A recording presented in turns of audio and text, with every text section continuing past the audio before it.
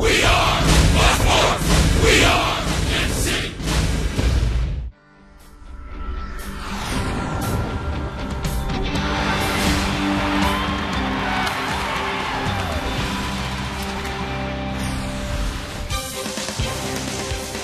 Welcome to Kansas City's Salute to America, the 4th of July from Kauffman Stadium in Kansas City, where the Royals are set to play the final game of this series with the Cleveland Indians.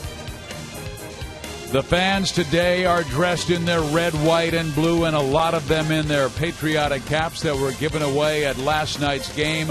Independence Day, of course, commemorates the adoption of the Declaration of Independence on July 4th, 1776, and is commonly associated with fireworks, barbecues, parades, and baseball.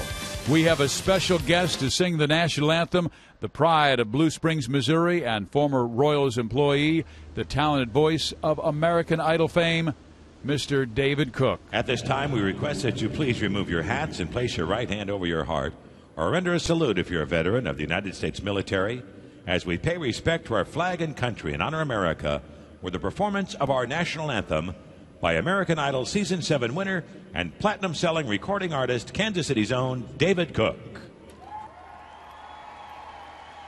Oh, say, can you see by the dawn's early light what so proudly we hailed at the twilight's last gleaming, whose broad stripes and bright stars through the perilous fight o'er the ramparts we watched were so gallantly streaming, and the rockets' red glare, the bombs bursting in air, gave proof through the night that our flag was still there. Oh, say, does that star-spangled banner yet wave o'er the land of the free and the home of the brave?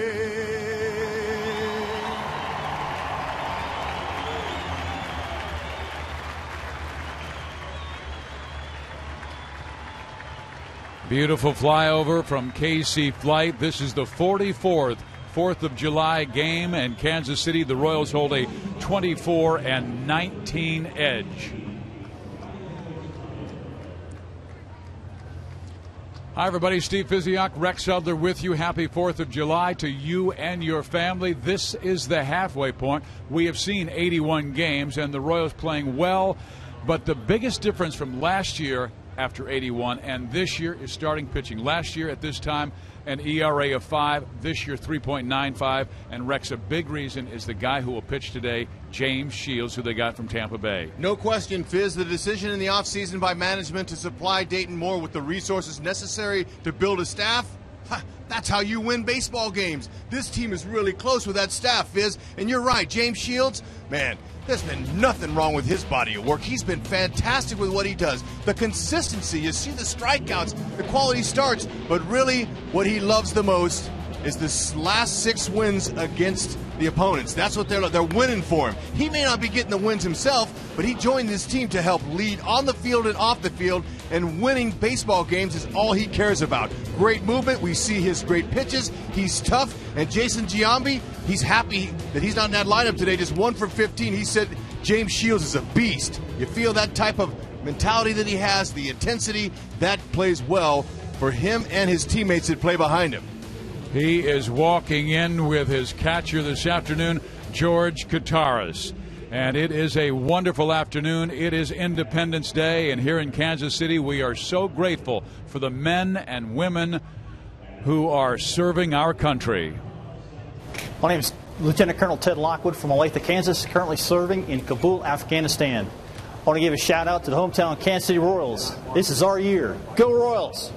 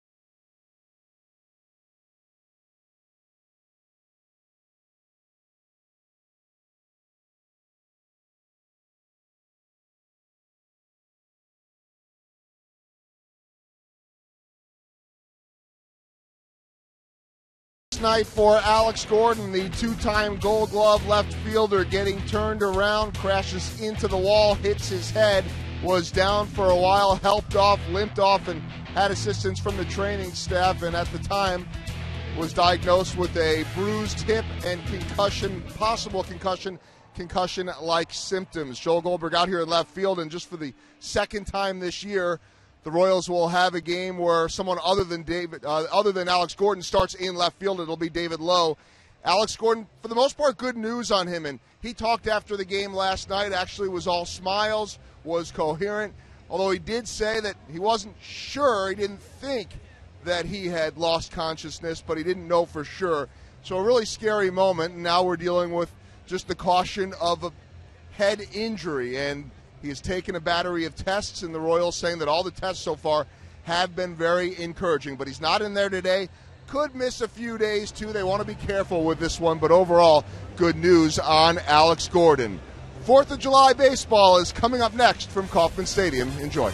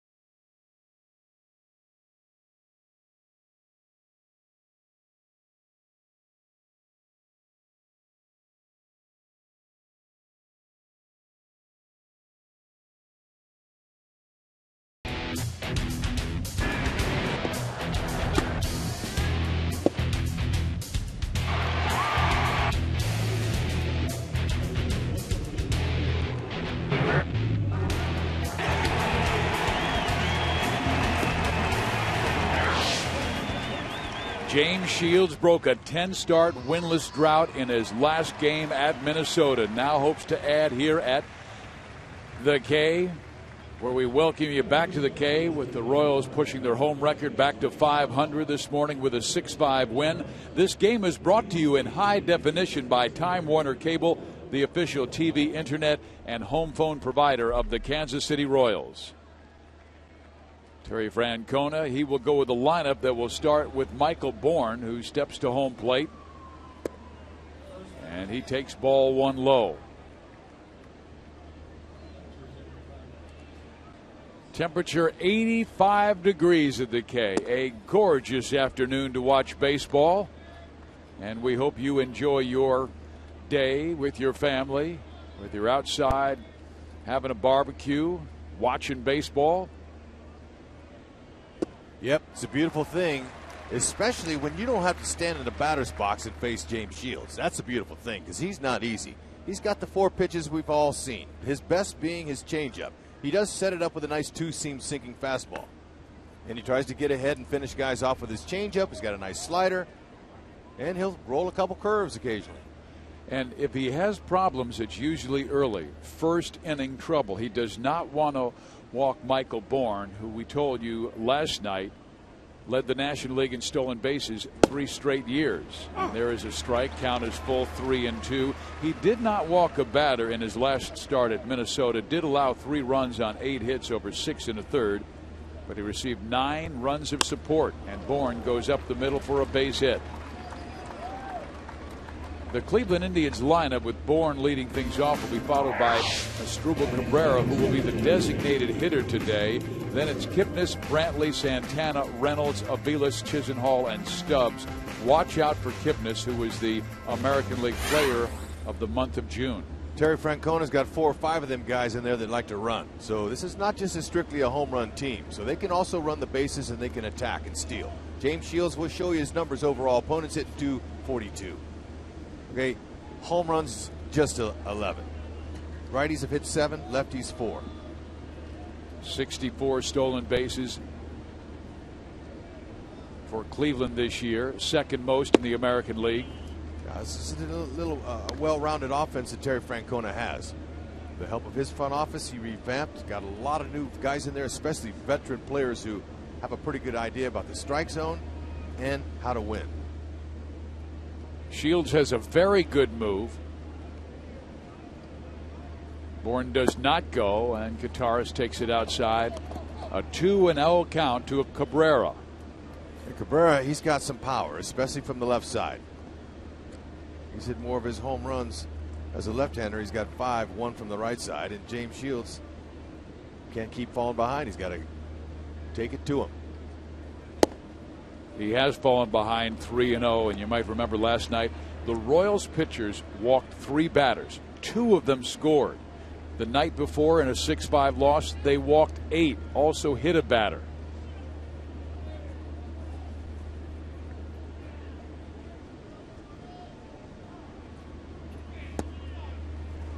Ball 4 and 2 on for Cleveland early. Okay, now this is a defense that can turn too. We saw in game 1, 4 double plays turned in that game. However, David Lowe, we're going to show you the body of work this young man's been doing. Right field mainly is where his spot's been, but he can fill in anywhere else around the outfield. He's very good at getting the balls, gets great jumps, and he has 4 outfield assists this year, which ranks 2nd amongst AL rookies. And here is Jason Kipnis. We told you American League Player of the Month, hitting .419 in June with 25 RBIs, and he shows bunt immediately. This is a guy who's very swift as well, very quick down the line. It's a 14-game hit streak going. Might have been just a little bluff, but I don't know. He's got the ability to move runners, and he's a team player. So you don't see many number 3 hitters squaring around a bunt.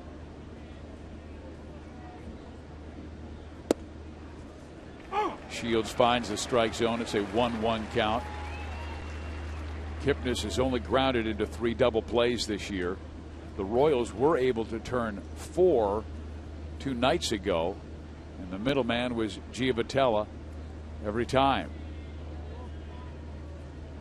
Kipnis does bunt.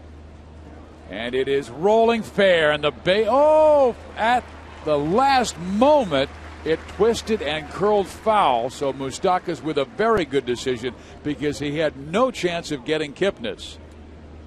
Moose knows all about the Trevor turf here in Kansas City. Look at that. He saw he was going to hit that grass lip and then kick a little bit. Now he's talking to the ball now because that would have been an excellent bunt and would have had him loaded up with nobody out on James. So good read. Now Shields can get the ground ball double play. 2 for 6 lifetime off of James with a double.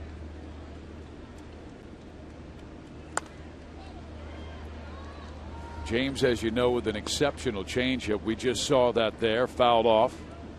Kansas City came in at 39 and 42, 5 games back of first place Detroit, as the Tigers won yesterday and they leapfrogged Cleveland. Tribe at 45 and 39, a half game back. Okay, Kipnis, he knows all about that changeup from Shields. He struck out 3 out of his 6 times.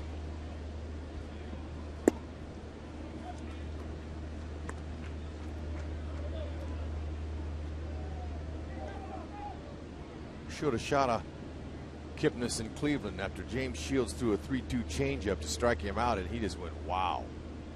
He needs another wow pitch right here.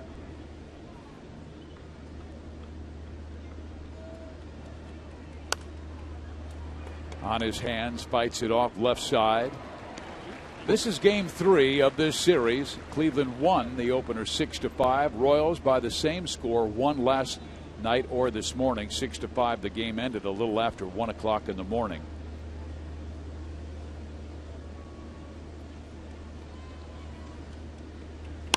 Up the middle, Shields knocks it down, goes second one. That's all they'll get. And James upset with himself. He thought he had a 1-6-3 double play, but as soon as that ball hit the turf, and I think it stung him on the ankle. Well, Escobar's smart enough to know that you can't double up Kipnis. He runs really hard. He's got good speed. So just get the out. Hopefully James is all right. He's got bigger pride than bigger pain.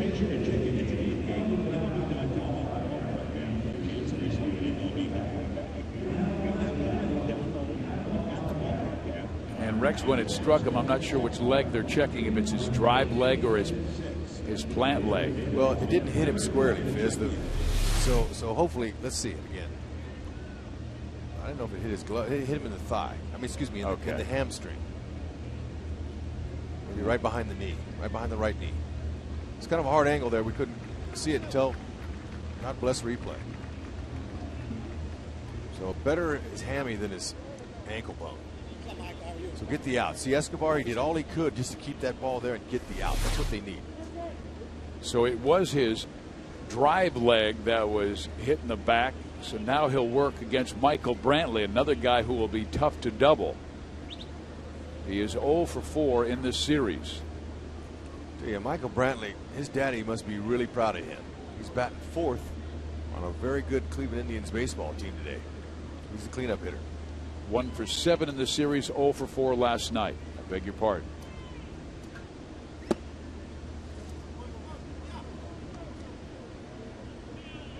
Lance Barksdale behind the plate in his 10th year as a big league umpire, calling balls and strikes. First base is Vic Carpazza, Gary Cedarstrom at second, and Kerwin Danley, the third base umpires.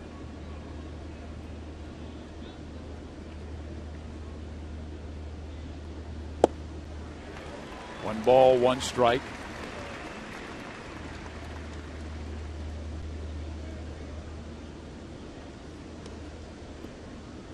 Michael Bourne, outstanding speed at third base. Jason Kipnis, the same at first, and he leads the team in steals with 19.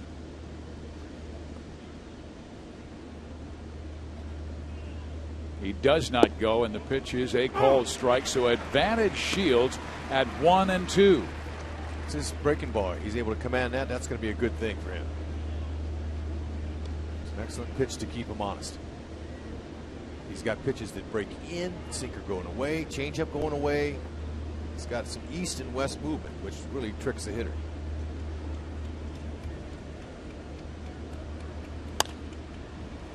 Brantley stays alive at 1-2, and we were really impressed the way James pitched at Progressive Field against the Indians. Twice he worked out a bases loaded jams, Rex, in the 3rd and 5th inning before he allowed a leadoff home run in the 6th to Carlos Santana. He would receive a no decision in that game.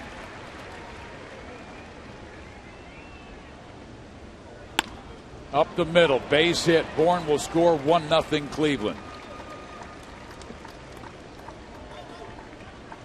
Okay, so folks might be saying, uh-oh. Well, don't really say that because it's been taking James some time to get himself acclimated to the first inning, his pitches, where he's locating. He's done that this year. He's given up 14 first inning runs. The ball stayed up over the plate.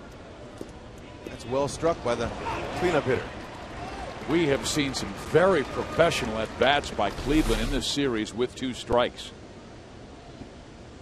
And not a great example of not trying to do too much. Santana, the batter, 3 for 15 in his career against James, and took him deep in the last start. I told you at Progressive Field. That was to lead off the 6th inning. How about that? 15 runs allowed in the first of his 18 starts. Came in 9th in the American League in ERA, 2.99.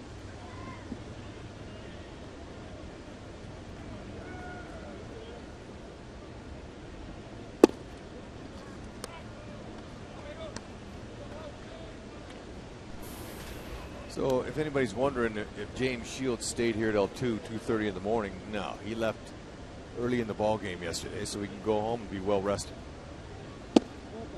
He's just having some command issues a little bit here early, and he's elevating a few pitches. Hopefully he was asleep at this time last night, as we were the first to bring in 4th of July weekend. Good pitch there on the outside corner on a fastball count. Throws a breaking ball, and it's a 2-2 situation to Carlos Santana.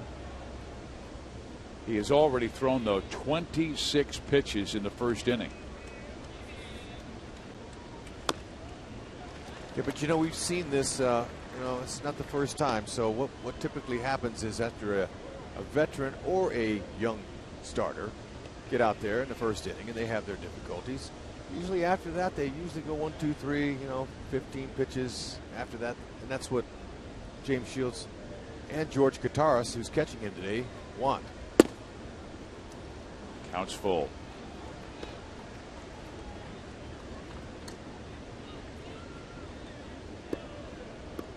The Royals were able to end Cleveland's 5-game win streak this morning.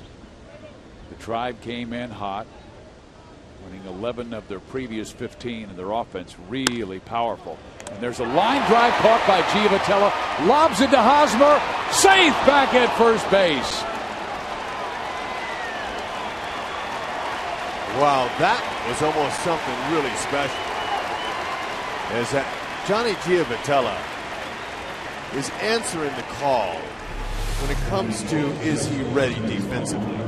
That, you don't teach that. Now, he was a little off balance. Had he made a little bit more accurate throw, Hosmer would have been able to double him up and get James out of the inning. So we see this an awful lot by watching the Royals daily. Athletic players make brilliant plays. Ends up saving runs, and man, Hosmer almost got him on the backside, on the wallet. First base umpire Vic Carpazza, I don't know if he saw that or not, but it's a good try. Now Mark Reynolds, who's had a rough time in this series, 0 for 7 with 4 strikeouts. As you know, and you can tell, very good power, leads the team in home runs with 15.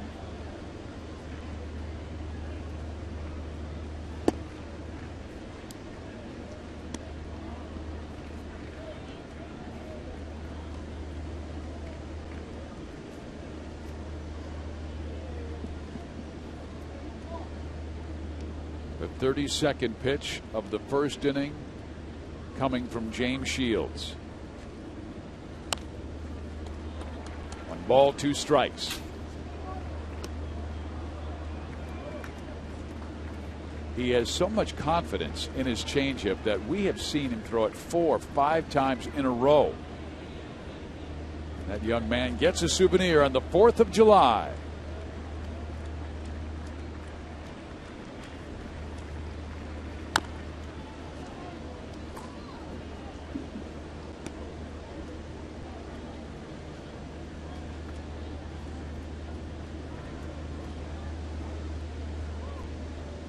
Reynolds, he drops the head of the bat. He prefers pitches, you know, belt high like most sluggers, but he has the ability to lift them when they're down low too. But he's got a quick bat. Be careful with this guy. Ooh. Got him on the inside corner. Reynolds disagrees, but after a 34-pitch first inning, Shields gives up just 1. Had Johnny Gio not leaped up there and caught that ball, be different. Nice job getting out.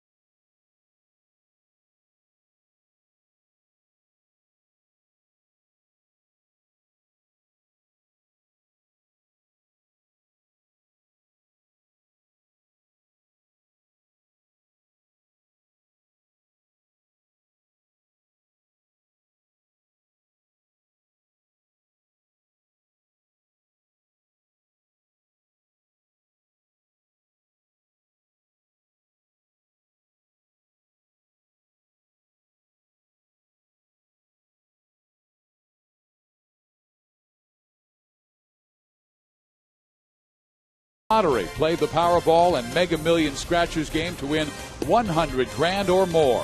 And by your Kansas City Chevy dealer, the official vehicle of the Kansas City Royals.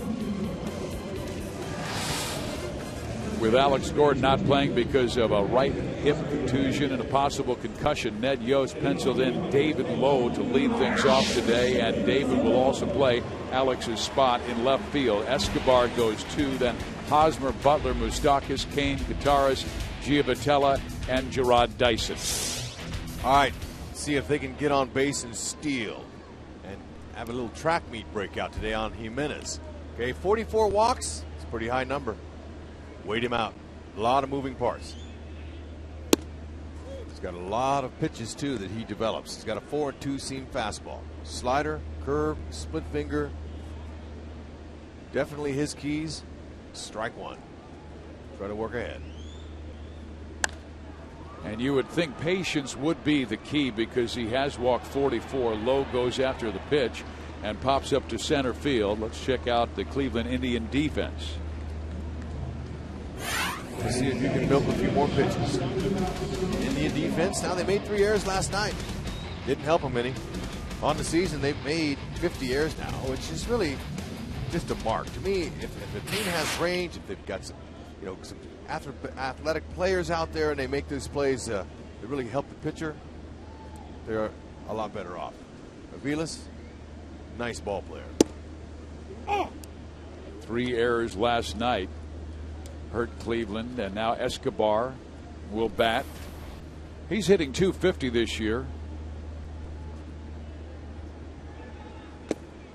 Enjoyed his 17th infield hit last night when he glanced one off the glove of the third baseman, Mark Reynolds.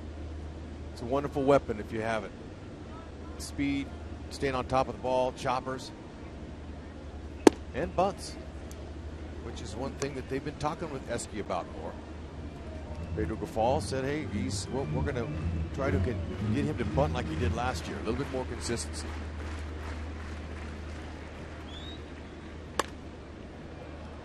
Jimenez gets back in the count at 2 balls and 2 strikes.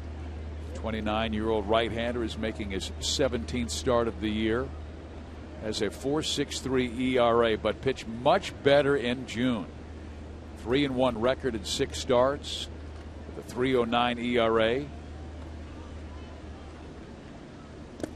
Heck, how about him on the road, Fizz? He's been great. He's got a 3.10 ERA in 9 games compared to a 6.82 ERA at home. So he definitely likes the road cooking a little better than the home cooking.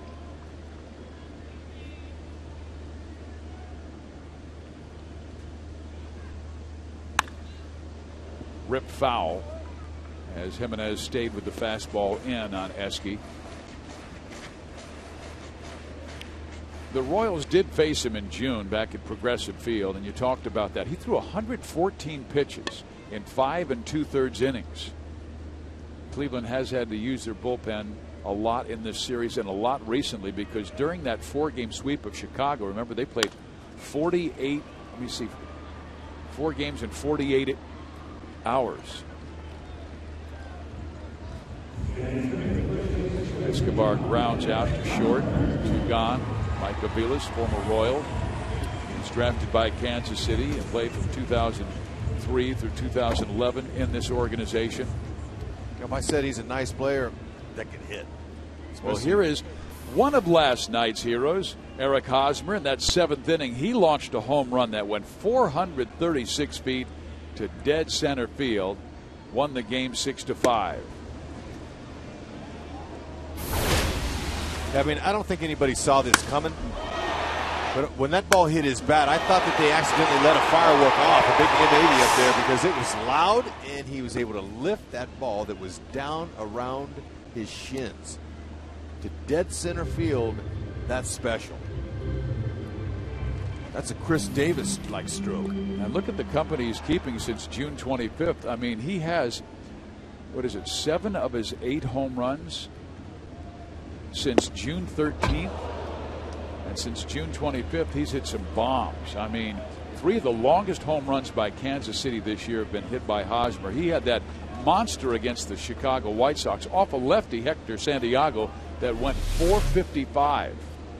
Yeah, that's for all the chicks that dig the long ball, Fizz, the distance and all that stuff. But look, scraping the back of the wall is exactly what they want. The Royals' 51 home runs this year, they rank second to last in American League. However, the last 9 games, 13 home runs, that ranks amongst the highest totals in baseball, dating back to June 23rd, Fizz. So look, the Royals' home run department, it's starting to happen. And Eric's so happy that his family's in town. He gets a base hit to left field. That was so cool last night, Rex, when he was on with Joe Goldberg at the end of the game when he was talking about his home run. But he had to say, hey, would everybody cheer for my family up in the family section here in the lower level? Why not? Celebrate a win like that after a big home run. Now watch him now. This is one of the reasons he's hitting homers, Fizz. Okay, it's a lousy single, but look at how he's out front. Now his hips have kind of turned around a little bit, but he's just reaching out. That ball's way off the plate, and he's got tremendous balance there. So he's giving it his lower half, going down and just slapping it in the hole. That helps you see the ball longer. Now Billy Butler. Let's check him out. This is a beautiful swing. A lot of people like the home run powers and swing, but I love how he adjusts on it. Look at that back leg. Look at the bend back there. That's going down and reaching it and slapping it out there. It's not easy. But when you're in a groove and you got good hands, you can adjust like that.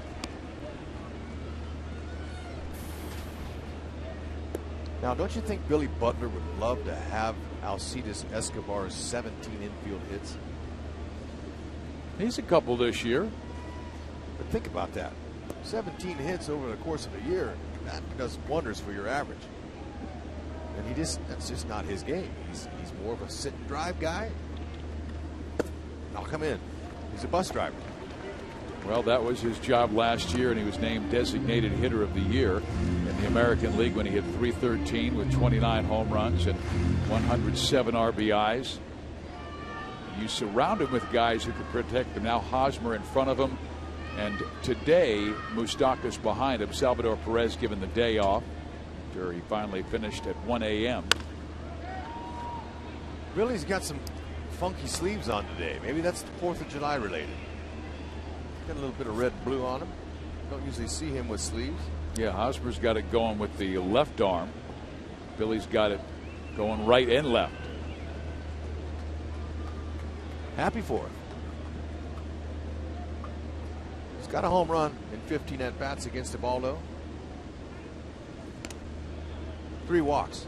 And he needs just 2 hits today to tie the great Fred Patek for 9th in Kansas City history. Billy just 27, though.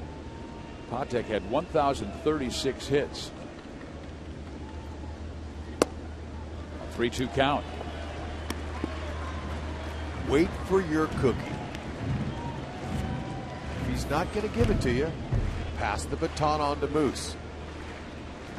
He doesn't have to do everything and pick everyone up. He's been good at taking his walks this year. Hosmer goes, pitch outside. KC has a 2-out rally here in the first with runners on first and second and 2 out. Okay. Now it's time for Moose. What has he done? He's 4 for 15 with a couple of doubles, a couple of walks against Ubaldo in his career, so he's got a little confidence coming in. More importantly is how he is playing of late. He's hit in 10 of his last 11, hitting .381 with 6 multi-hit games. And it was great to see him get that home run on Friday in Minnesota. That home run ended a 124 at-bat drought. Keep calm and Moose on. I think there's some fans here that love to see Moose on the loose, especially with the cookie out over the middle. Here it goes. Yeah, you were kind of feeling pretty good about Moose today on our drive-in. Yeah, Moose, he just saw 2 of the best pitches that Jimenez has thrown. The first changeup started at Moose's hip and it ended up crossing the plate, and that was his slider. So he's really saying, I got to be careful with Moose. Got it in on him. Santana off with the mask, throws it away, makes the catch. The Royals will strand a couple in the first inning. Cleveland holds on to their 1-0 lead.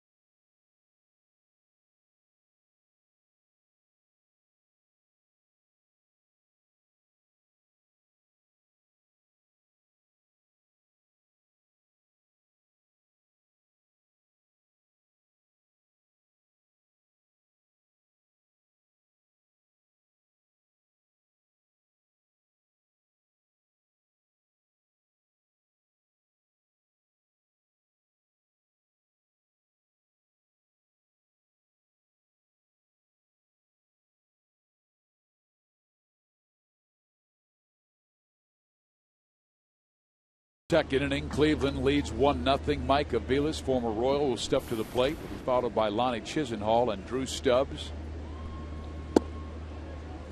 Ball 1 as Shields trying to find his good command. He threw 34 pitches in that first inning, and only 20 of them made the strike zone. And he has fallen behind Aviles 2-0. And you know, this is one of the reasons why you get an ace. continue winning streaks, to stop losing streaks, and to get a huge series victory on the third game. They're counting on James to set the tone.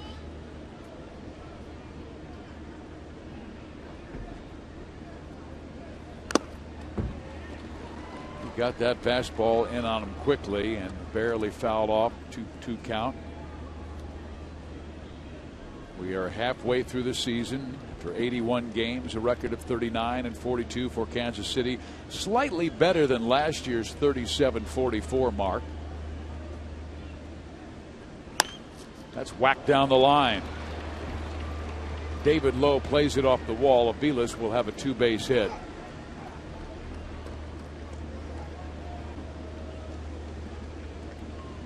He's 7 for 21 now, actually 8 for 22 now with a couple of home runs. Aviles is off James Shields, so he's got some confidence. He just pounded that ball right by Moose. Well, this is one of the reasons you get an ace. Our Toyota League leaders show that Shields right there with names like Sale and Darvish, and Hernandez and Iwakuma. How about Iwakuma? Not a lot of people gave him a lot of notoriety at the beginning of the season, and he has been brilliant for Seattle. Here is Chisenhall, who goes after the first pitch. Tell you, if Chisenhall wants to impress Terry Francona, he'll do all he can to pull that ball to the right side. Try to get that runner over to third base.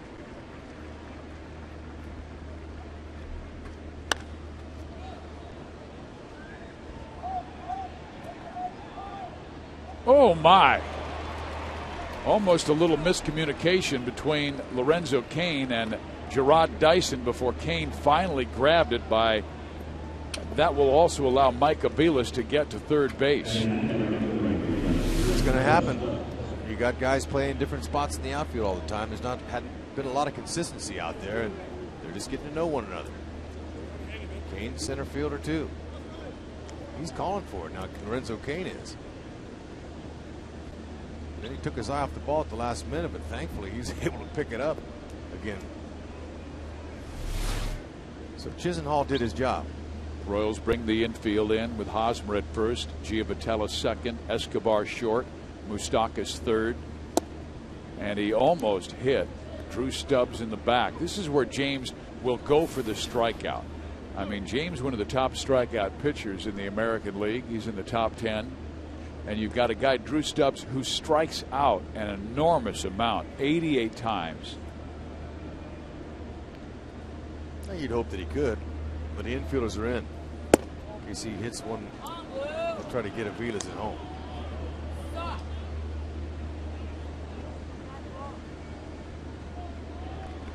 Stubbs is driven in 30.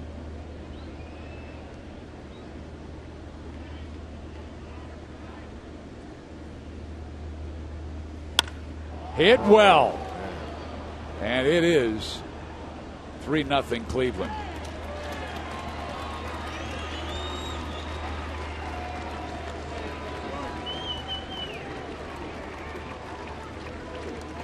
Okay, 2-0. He got him something he can handle.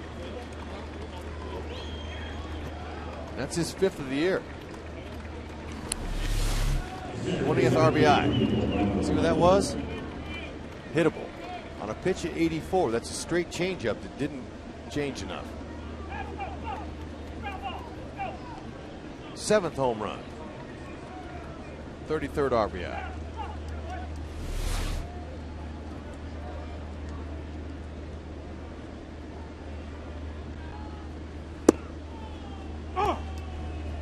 Now back to Michael Bourne. Okay, if this was a fastball, I don't know if Stubbs would have had the ability to turn on it like that. That was a changeup at 84 that was up over the plate, and really a lot of hitters are going to square that ball up. So James right now trying to find himself. He's already thrown 46 pitches to get 4 outs. And this might be one of those grind it through games, somehow trying to keep your club in it.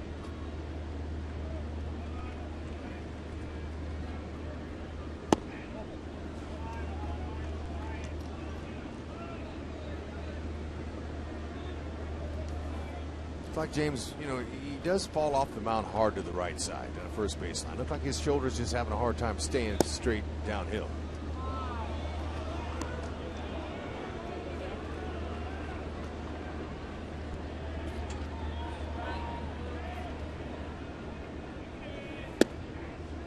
Gets a strike. Bourne had thrown the bat away, and no umpire likes that. Lance Barksdale with a look back at Michael Bourne as if to say, I'll call the balls and strikes, young man. Well, lots of times hitter will pick up his bat, and then before he gets back in the box, he'll look at the umpire and apologize, just so you can stay on the good side.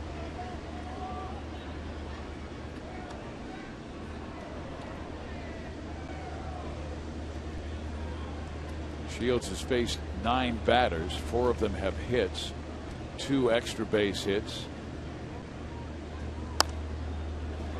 And Bourne doing a great job battling.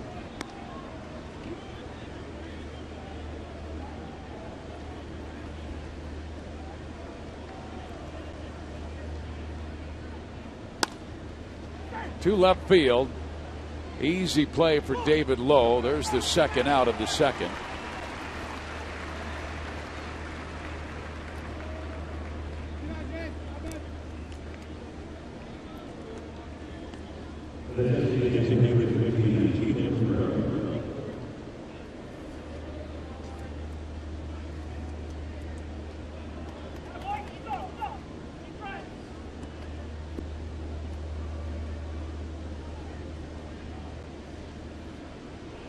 Now is Struble Cabrera, the 27-year-old from Venezuela.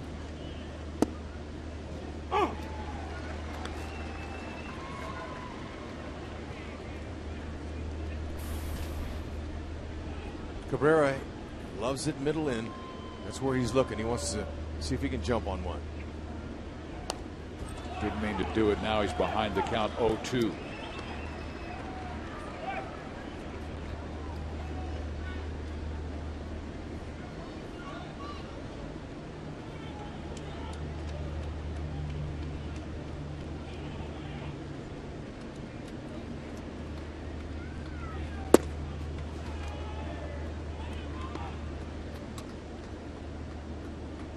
Starting pitching establishes everything. Day Shields for Kansas City, Jimenez for Cleveland.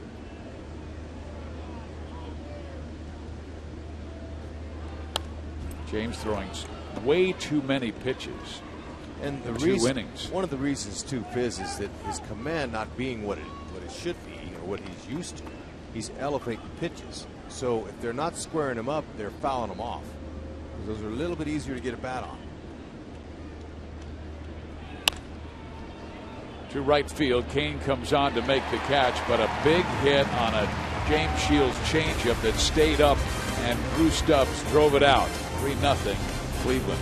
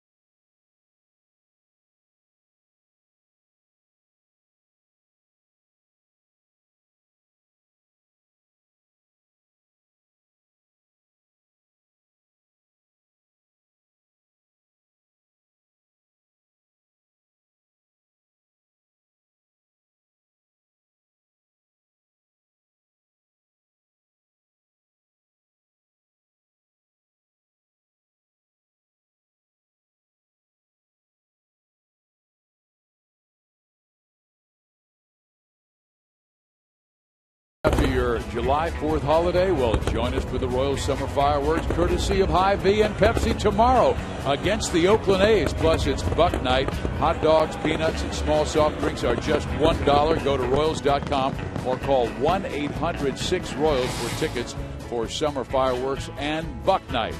There's a little red, white, and blue. Ready for a holiday celebration. Lorenzo Cain will lead things off for Kansas City after Shields has given up 1 in the first and 2 in the second. Cain, Kataris, Giavotella.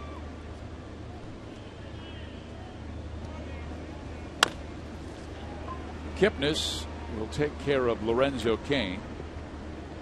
1 out.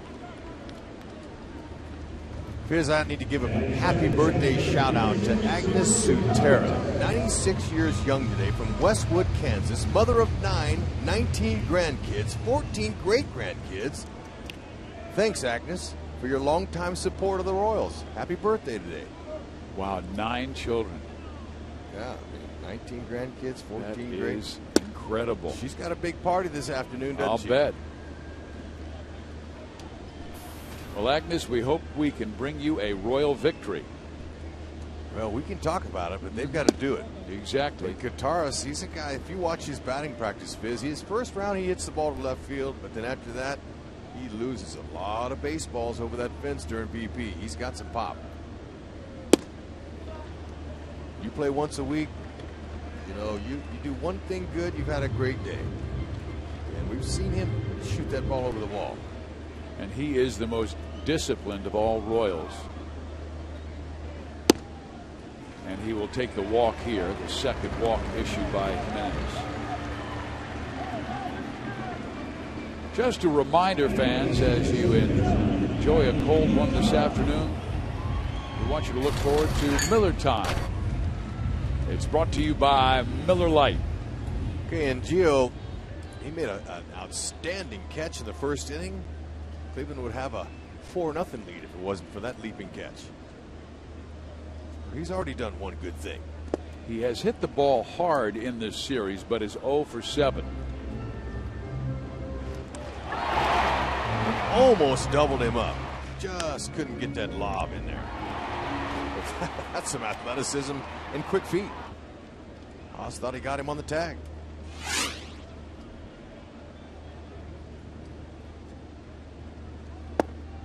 Johnny had 3 hits in his 2013 debut when he was called up from the minor leagues.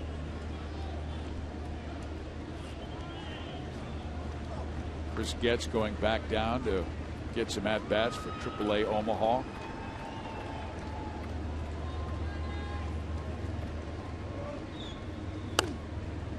And the Royals did have a sterling week in the minor leagues. I mean, Danny Duffy was the PCL Player of the Week, 2-0 record, 11 strikeouts, 10 2/3 as he comes back from Tommy John surgery.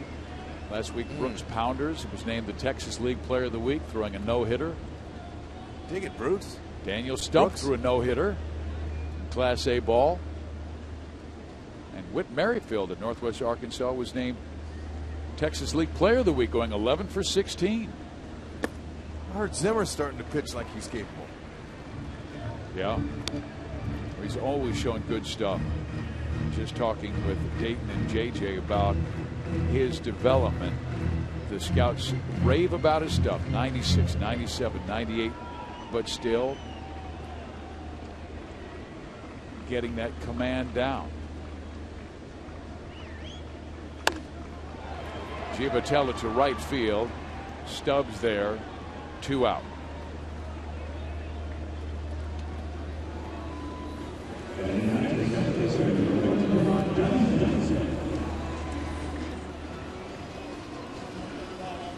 Beautiful day at Kauffman Stadium.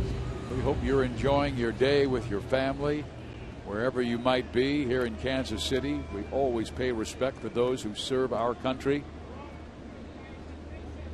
And we salute you for serving our nation here in the United States and foreign countries. All over the world.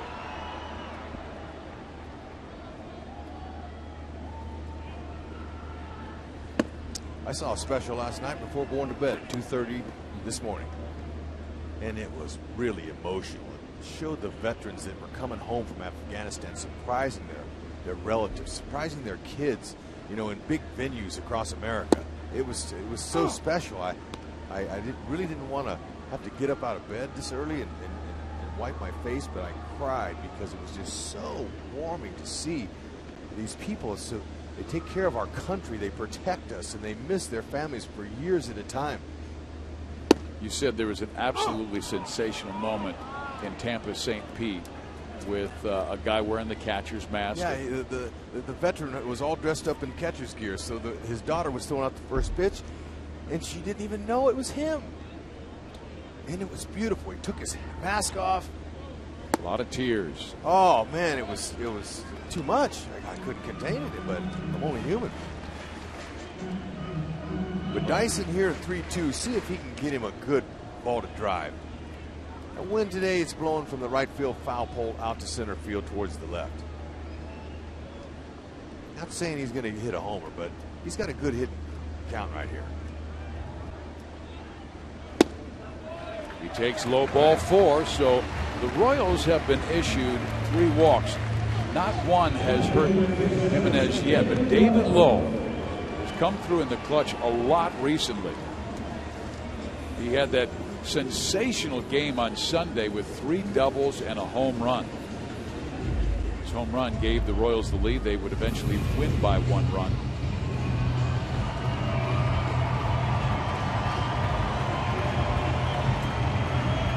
Lowe hitting .263 overall with runners in scoring position. .364 with 2 outs and runners in scoring position.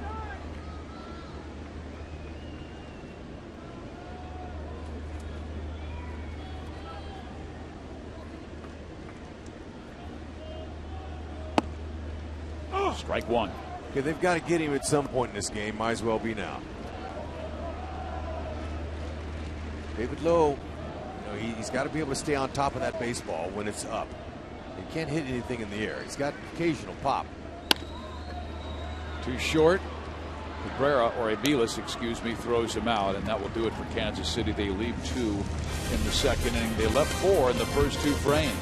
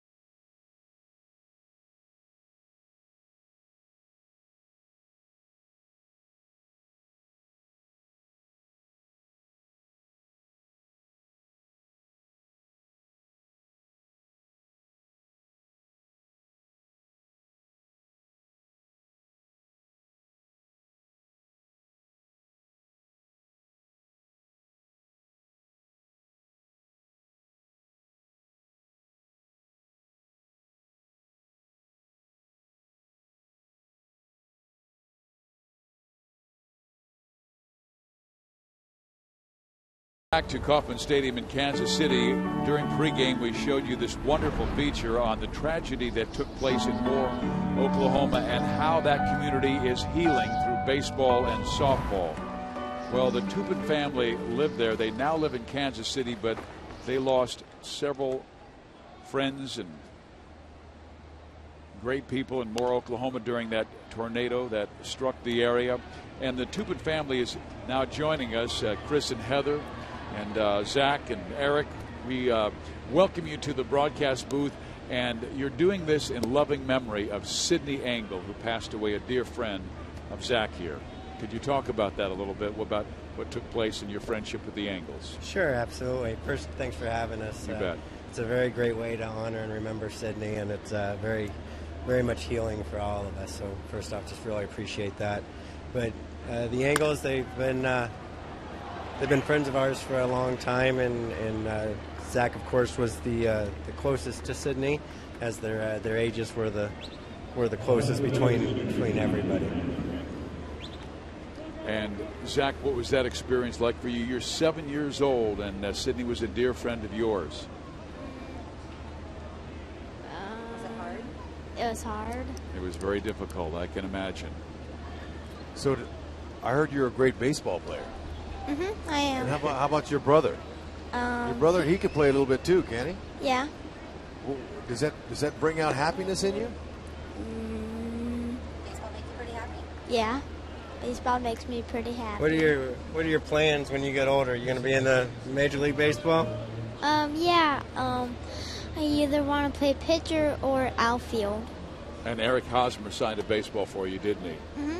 That is fantastic. But, Eric, I wanted to ask you, you've been back to Moore, Oklahoma. Can you tell our fans what it's like since the tragedy took place? Sure. It's the best way to put it is complete devastation. It's one of those things you really can't believe until you actually see it.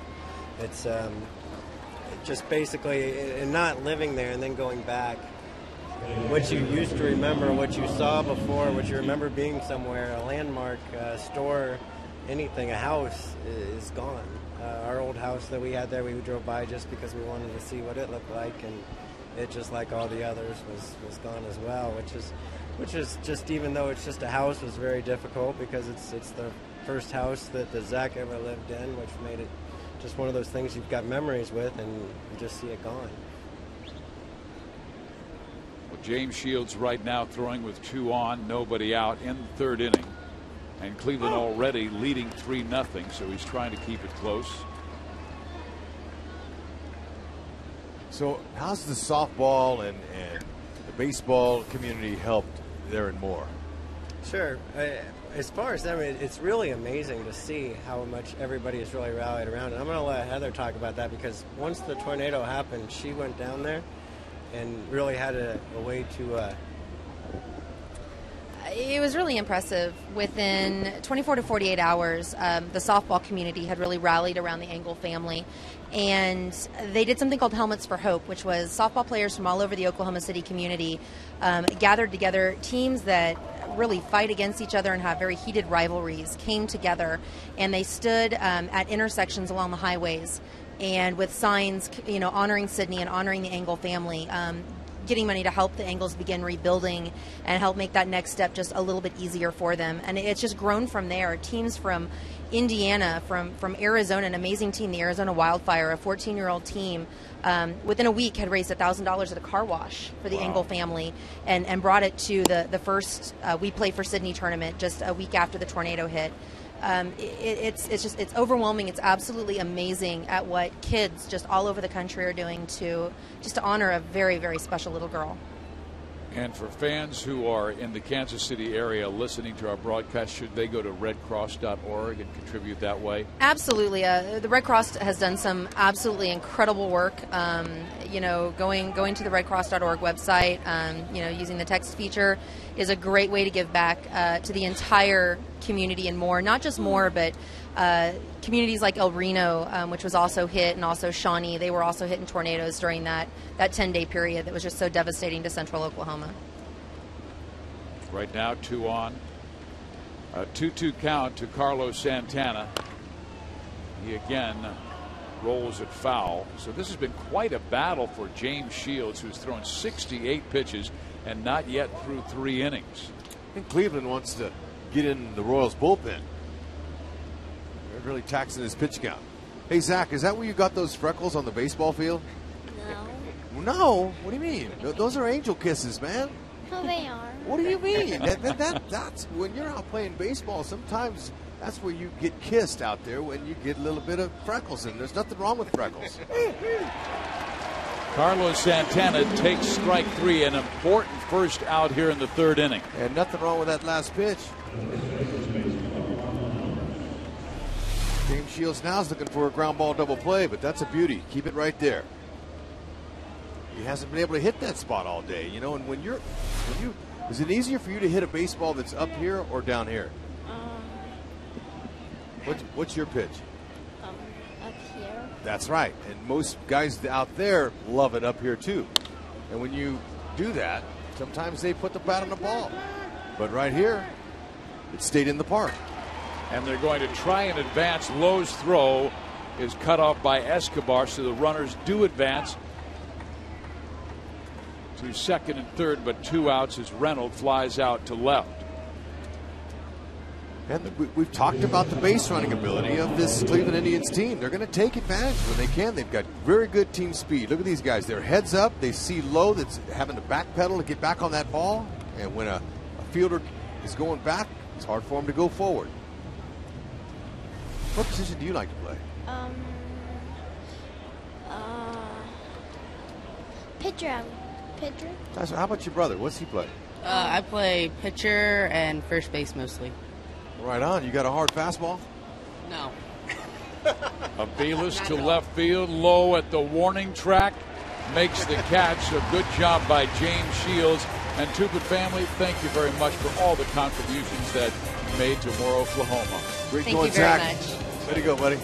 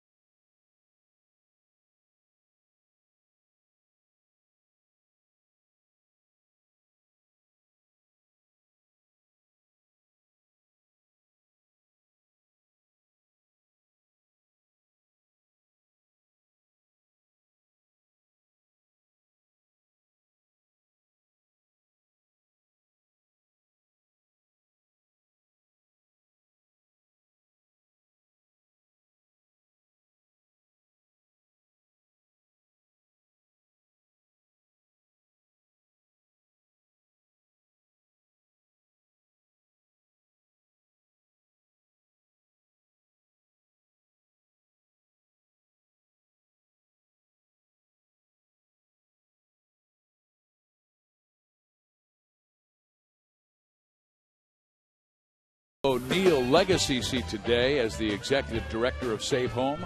Sharon helped lead the growth of the shelter from a small, rundown grassroots shelter for 29 battered women and their children to a state-of-the-art facility for 45 that serves 6,500 individuals each year. Throughout her time, Sharon added courts and hospitals and a professional counseling program and an education and prevention program for students.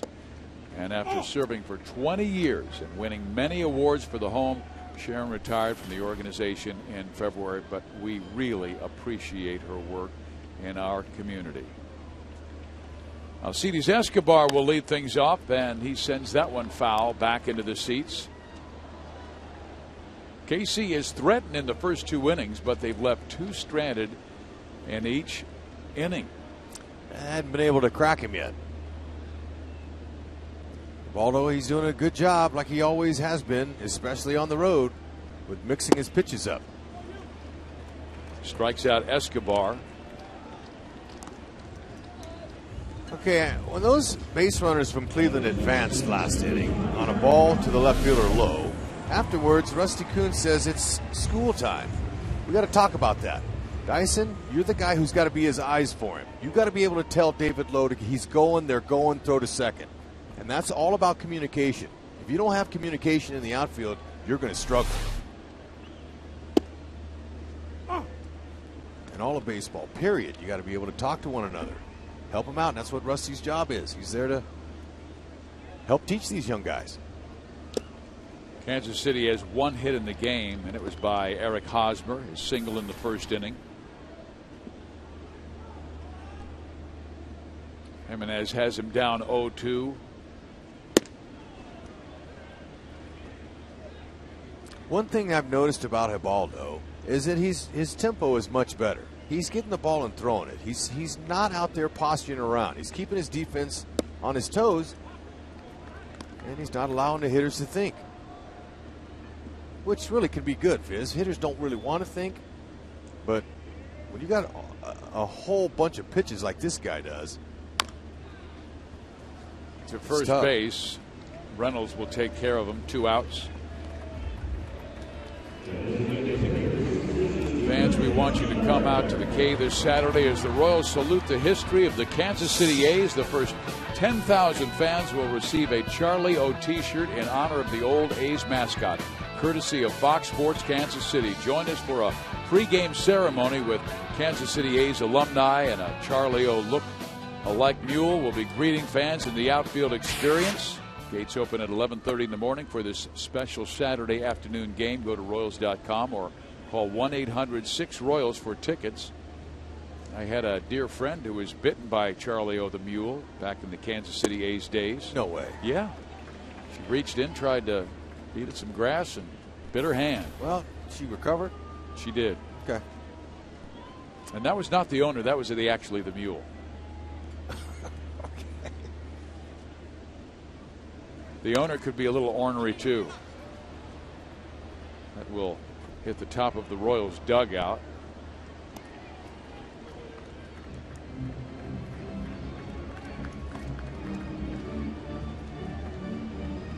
Those were the old days at the old Kansas City Municipal Stadium. And did you know the ball boy did not deliver the new baseballs to the umpire? There was a trap door behind home plate that opened up, and a rabbit came out with a bucket of baseballs. There's a lot of young people out there. Oh, it's hilarious. Including myself are saying, how could that happen? What do you mean?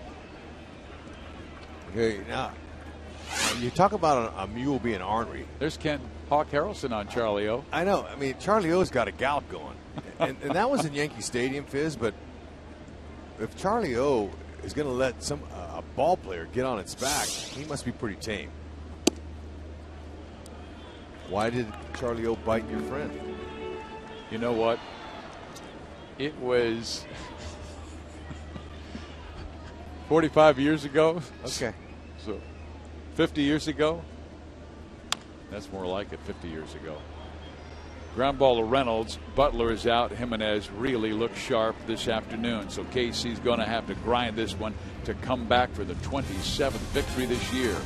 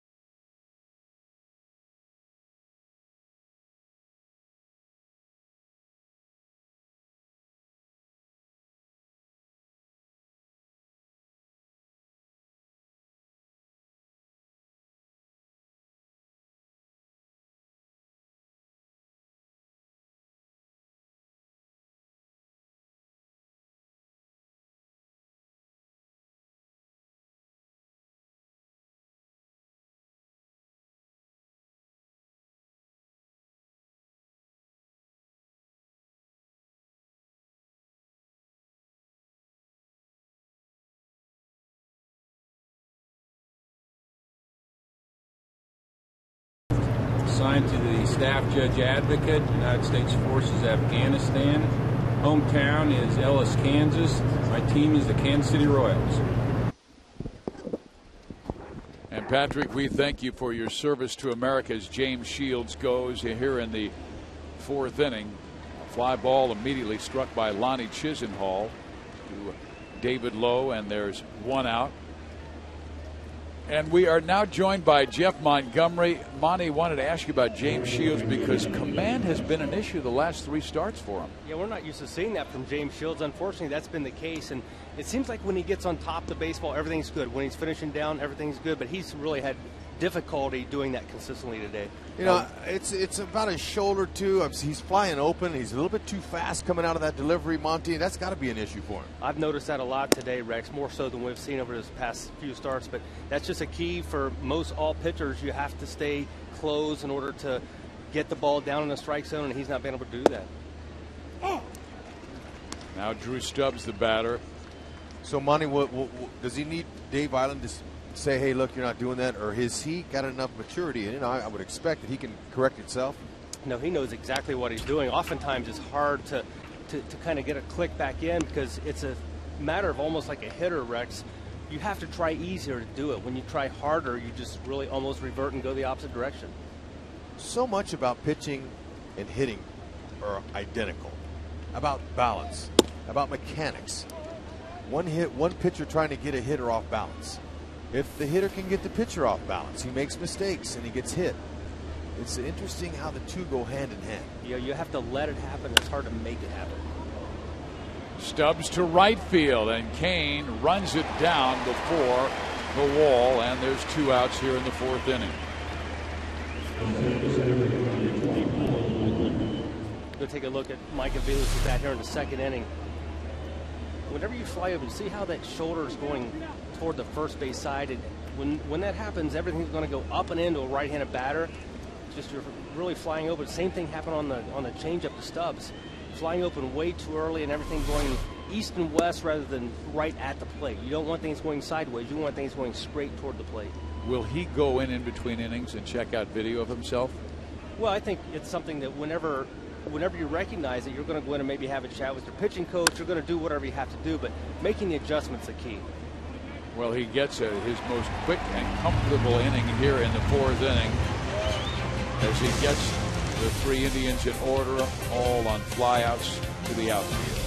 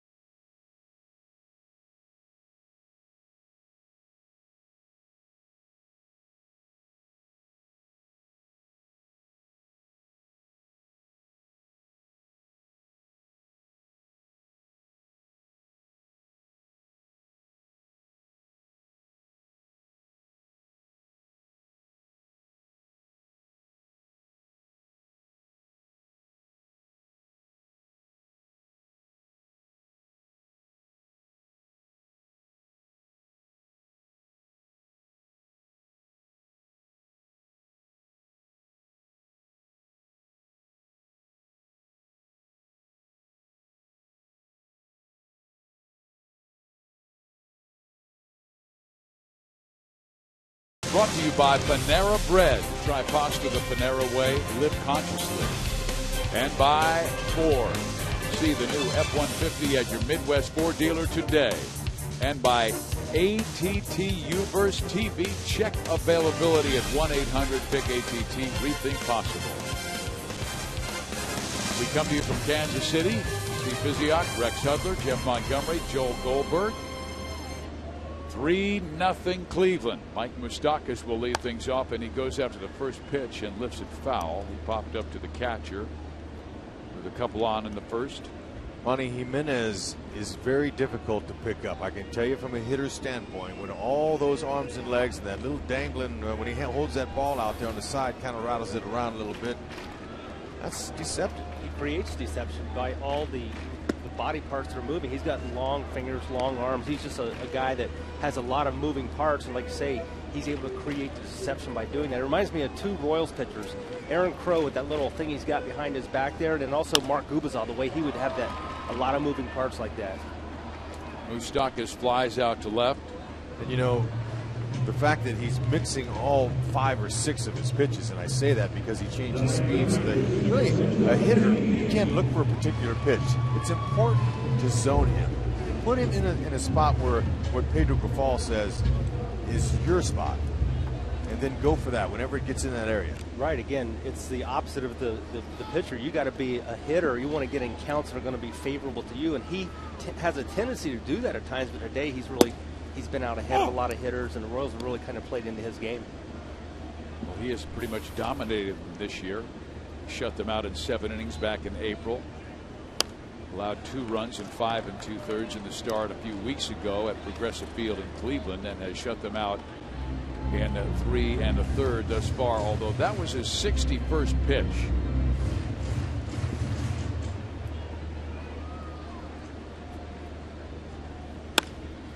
Kane to right field. It's a base hit. Only the Royals' second hit of the afternoon.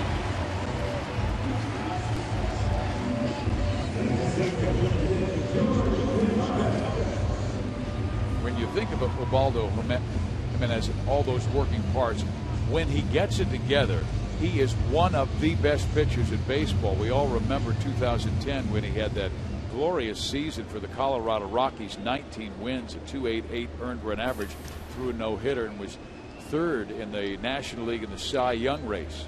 15 wins that year, Monty, by the All-Star break.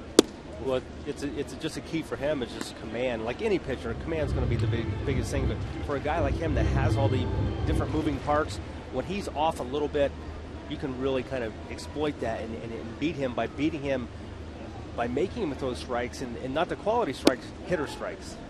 Hey, let's not forget that he was throwing 98 to 100 miles an hour. That's so a big difference. To make adjustments. Yeah, you know what? You're gonna not be able to keep that type of velocity throughout your career. So what guys do is they just learn how less is more. You know, I don't have to blow it by guys anymore. But when you have that weapon, you're going to put all those wins out there. Great spot there. He's hitting them. He's putting it right where he wants it today.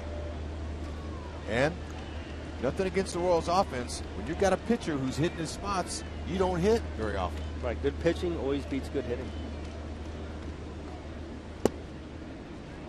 Barely grazed the outside corner. I don't think George liked the call. It makes it 2-2 instead of 3-1. See the life on that pitch. A lot of late movement.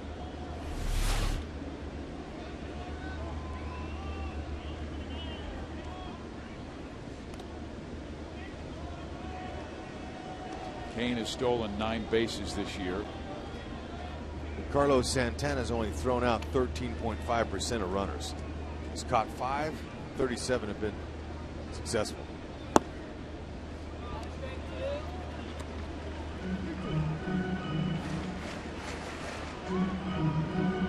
Sometimes, you know, you got to create run scoring opportunities, and with one out, maybe he sends Kane here. Guitarist would be a little bit more aggressive here, 3-2. Try to hit one on the ground, pull one. Kane does not go, and the pitch is swung on and missed. Maybe that's what Ned was a little bit afraid of there, too. We'll strike him out, throw him out. Possibility.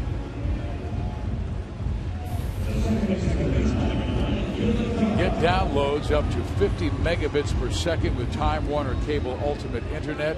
Jimenez has topped out at 95. Shields just a tick under. But this game has been about command in the strike zone. James has allowed 3 runs on 6 hits. And Jimenez has allowed 0 on 2 hits. Both have been singles, one by Hosmer, one by Kane. He's at first.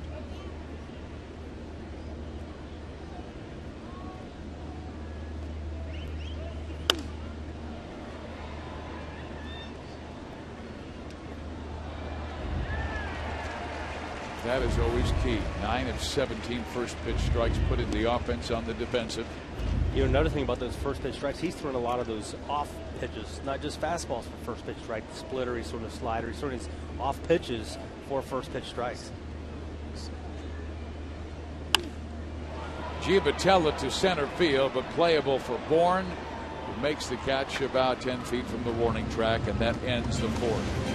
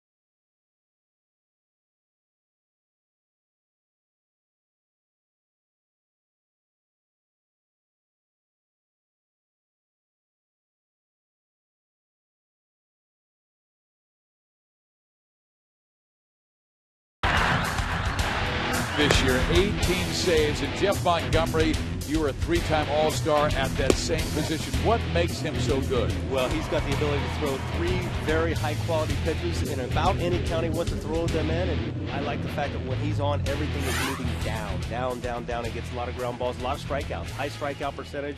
Got to like what you see from Holland. Outside of that four-seam riser we see once in a while, he does have a little bit of lift in that four-seamer at times, Monty, but most of the time it's going down. Yeah, he's got electric stuff.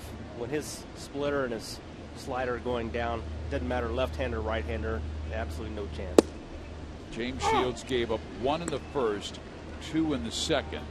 Settled down a little bit after a wobbly third, and then was excellent in the fourth.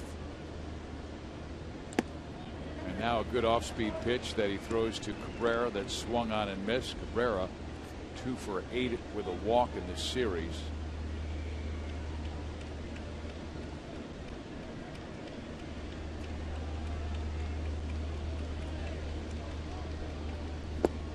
Swing and a miss. And Cabrera is down on 3 pitches. Fans, bring the kids to the game for every family fun day Sunday to enjoy face painters, balloon artists, kids entertainment by Radio Disney's Road Crew, and much more. Sundays at the ballpark is your family destination. Go to Royals.com/Sunday for tickets.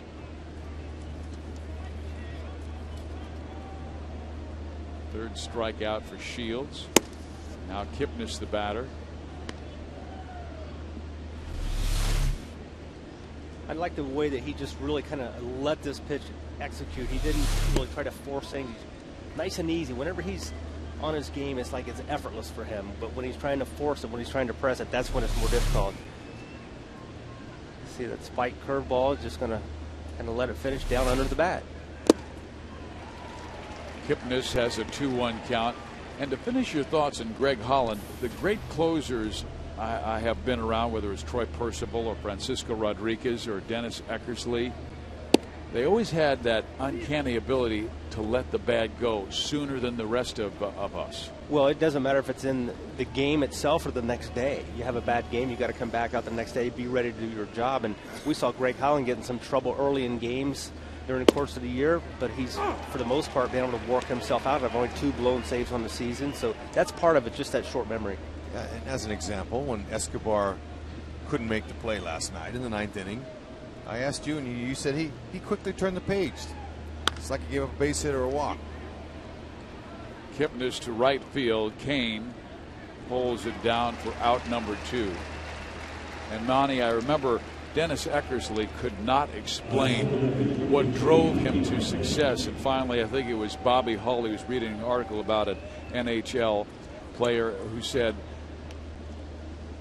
I'm afraid of not being able to do my job. And Dennis turned to his wife and he said, this is me. Fear of failure. Yeah. Yep.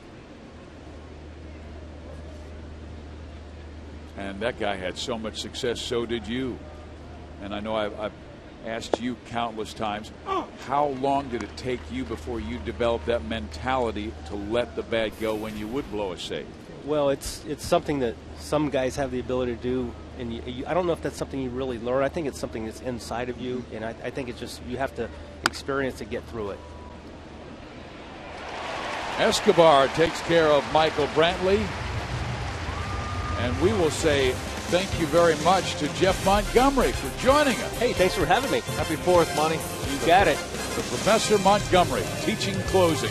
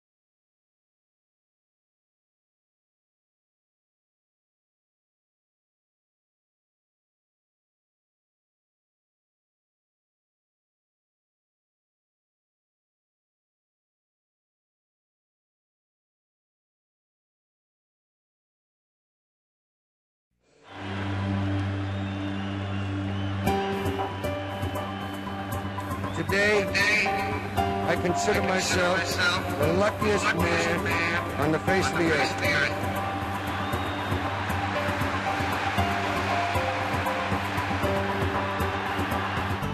One of the most memorable quotes in baseball history. Lou Gehrig saying goodbye to the game after ALS cut his career short July 4th, 1939. So Dyson's got some of those sleeves on too. Dyson will lead things off for Kansas City in the bottom of the 5th inning. Rex, as you know, I was raised in Kansas City, but my mom and dad came from back east. My mom from New York, and she was at that game July 4th, 1939 at Yankee Stadium with my grandpa Howard. Really? Can you imagine seeing that moment and then years later knowing the importance of it? That's a special thing. Especially a lot of people dealing with that same disease now, ALS. I know firsthand. My mom passed 2 years ago. with ALS. And we had no idea at that particular time what was going to unfold. Hopefully we'll continue with research and find a cure for that dreaded disease. Dyson and Lowe make quick outs here in the 5th inning. And it's time to take a look at our Sprint Unlimited answers. 81 down, 81 to go. How many wins in the next 81? 35 to 40, 40 to 45, 45 to 50. Text 432-432 and enter A, B, or C. The Unlimited Answers sweepstakes presented by Sprint. Vote in tonight's Unlimited Answers poll and enter for your chance to win 2 Crown Club tickets to a future Royals game courtesy of Sprint. You would hope it would be C, but however, if that's going to happen, that offense is going to have to really support that pitching staff. Because it has been up and down, and even though the team went 16-11 in the month of June, a lot of that was because of their rotation, their bullpen. The KC staff ERA in June was 3.04, the second lowest in the American League. But the inconsistency with the offense continues to show. That Minnesota series was that way. 1 run, then 9 runs, then 2 runs, then 9 runs.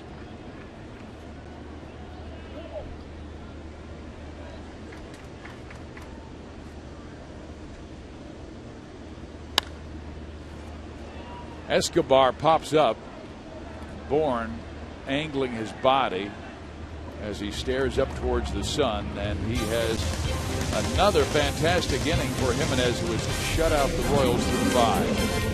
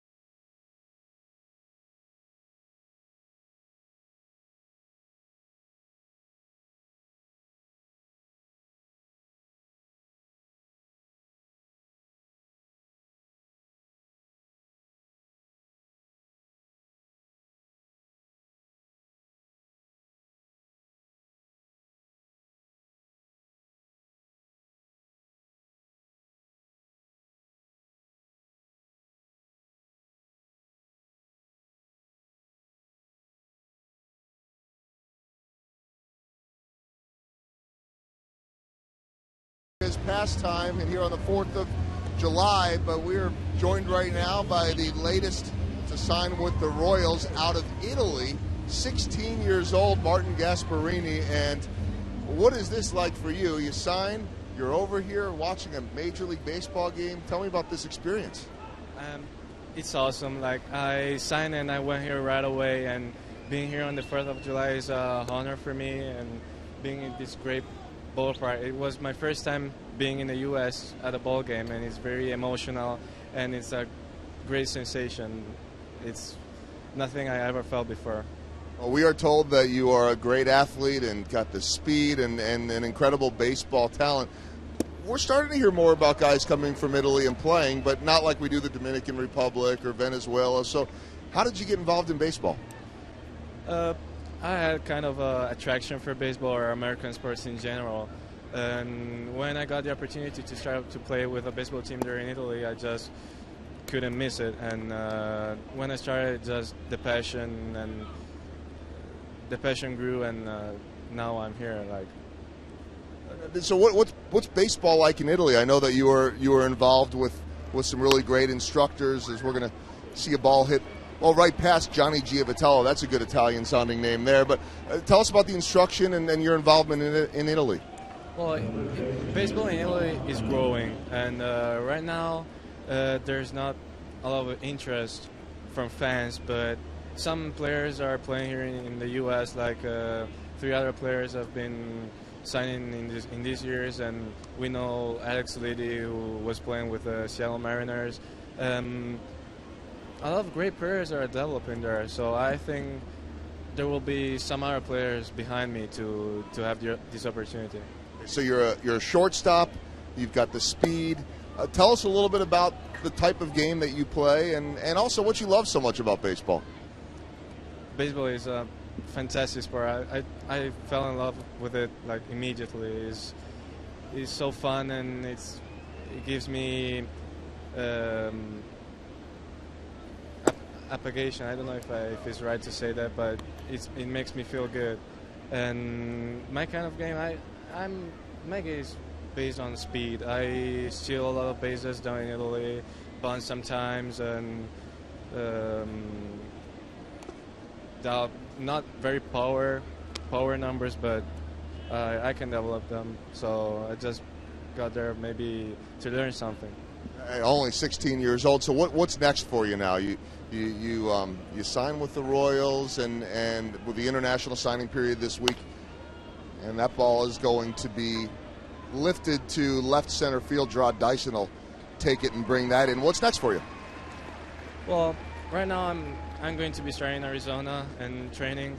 We as an Italian team, we have an European Cup in these following weeks, and then we will have the World Cup in the start of September. So this thing just got started, so I will learn how to handle it and how to move here in the USA, which is a country that I'm not used to because it's so much different from Italy. All right, before we let you go, I just want to know what's your impression of watching a big league game here in person? What do you think of the skill and what you're seeing? It's completely different than something I've ever seen before. You can tell these guys have worked and made a lot of training, and their journey has been long to become a major league ball player. And I have respect for this player for everything they've done and for their for the fact that they became baseball player. That's a hard thing to do. So I completely respect all these guys from the first to the last. Well, I want to wish you congratulations, and we're looking forward to following your career in the minor leagues and hopefully seeing you up here in the future. And great to have you here in the United States and at Kauffman Stadium. Congratulations. Thanks. All right, guys, there you have it. Martin Gasparini. I know, Viz, you were talking about it the other day. And, Hud, you always talk about playing in 3 countries and struggling with just that one language of English. I'd say he's doing all right. Oh, man, are you kidding me? That's a future star right there, Goldie, you just interviewed.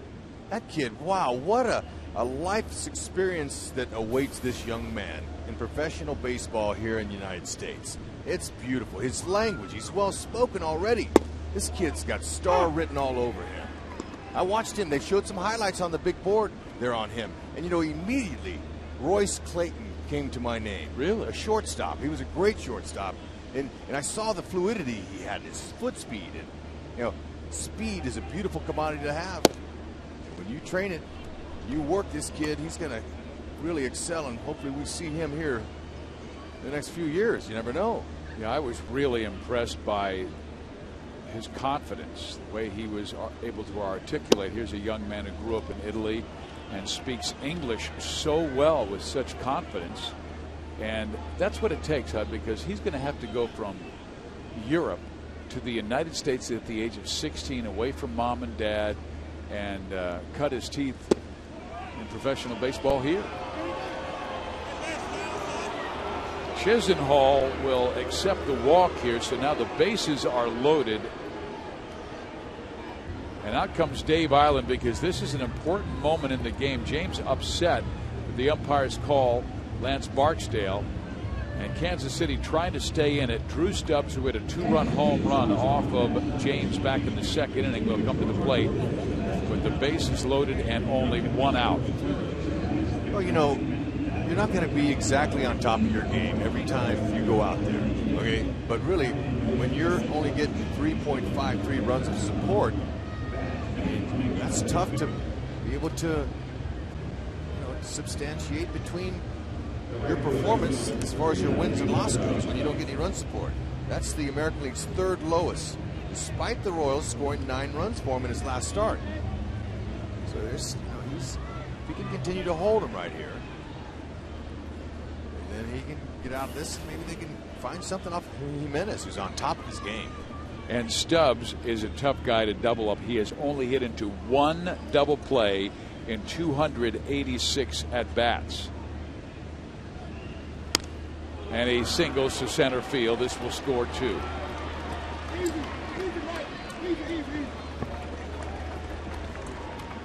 So a huge game for Drew Stubbs. Yeah, and he was due. You get a home run in your first at bat, you know you're off to something special. And bases loaded, he didn't mess around. He went ahead and swung at James Shields' first pitch, and that'll be it for James. It's 5-0 Cleveland. It's going to be really difficult for Kansas City to come back against Jimenez the way he is pitching. Our Chevy call to the bullpen brings on J.C. Gutierrez.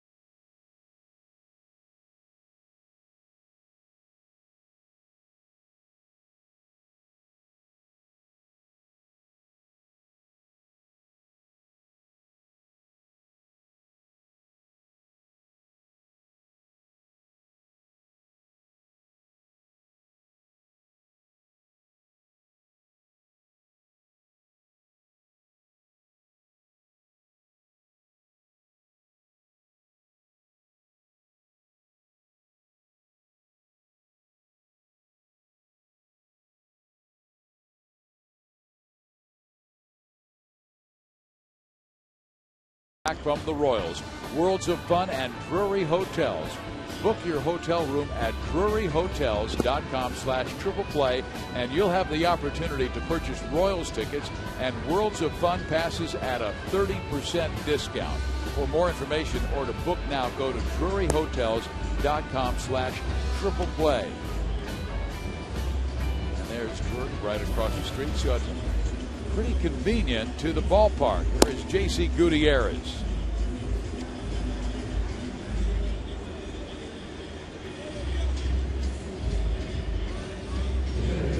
All right, Gutierrez is going to come in. His job, if the Royals going to have any kind of chance to get back in this, is to go after these guys with his good mid-90s fastball and above, breaking ball and his split finger occasionally. I'll be able to guide them down in the strike zone against a very patient team. Gutierrez with a 2.92 ERA in 21 games this year. He finished things up on Friday night in Minnesota, working the ninth and fanning 2 of the 3 batters that he faced. He can bring it mid to upper 90s. And Michael Bourne goes after the first pitch at 94 and fouls it off, strike 1.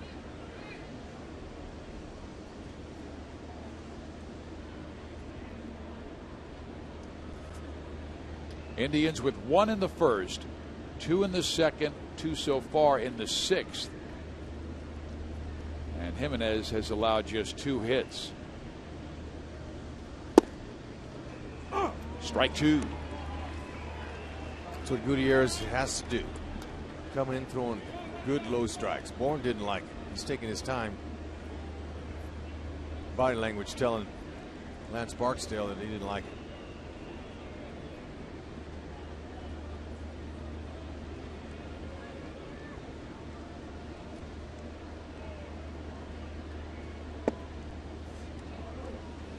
One and 2.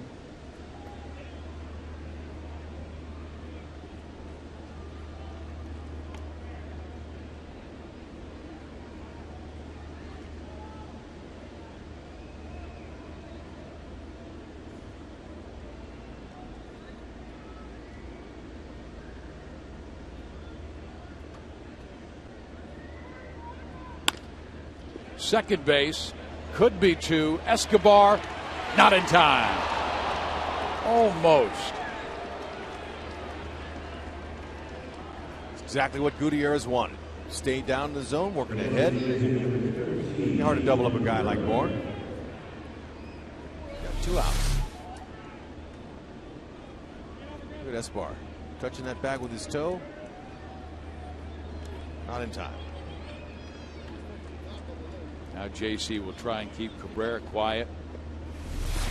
Shields gave up 5 runs in 5 1/3 innings.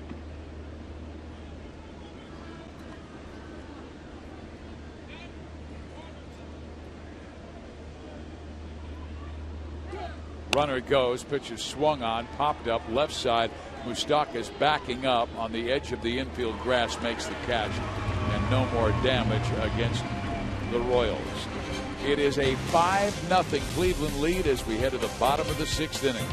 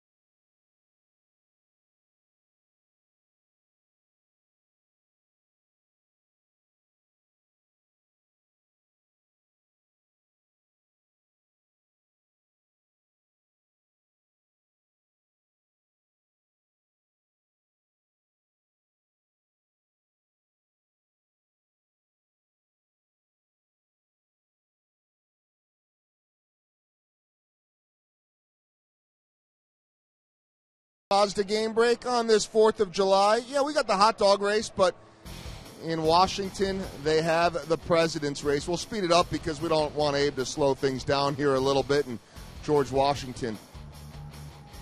Yeah, George Washington and Thomas Jefferson out there, and Abe Lincoln, and I believe we might have seen Teddy Roosevelt there too. And I don't know if that thing's fixed or not, but good to see all the presidents getting a little exercise, Fizz. Yeah, and also they work together. Yeah. Well, when you think about it, how many ex-Royals have there been who could represent? How about UL Washington representing George Washington? Or Frank White, Vita Blue, Red Shandies, who's a St. Louis Cardinal, but there's your red, white, and blue. But the fact look that at this, Abe Lincoln handing off. That's friendship right there. Yeah, but look at the pass there of the baton of the flag. I mean, that was very fundamentally sound. They both were sure before they relayed it they could get it to the next guy. So first president sure, second president quick. That's right. Don't drop it.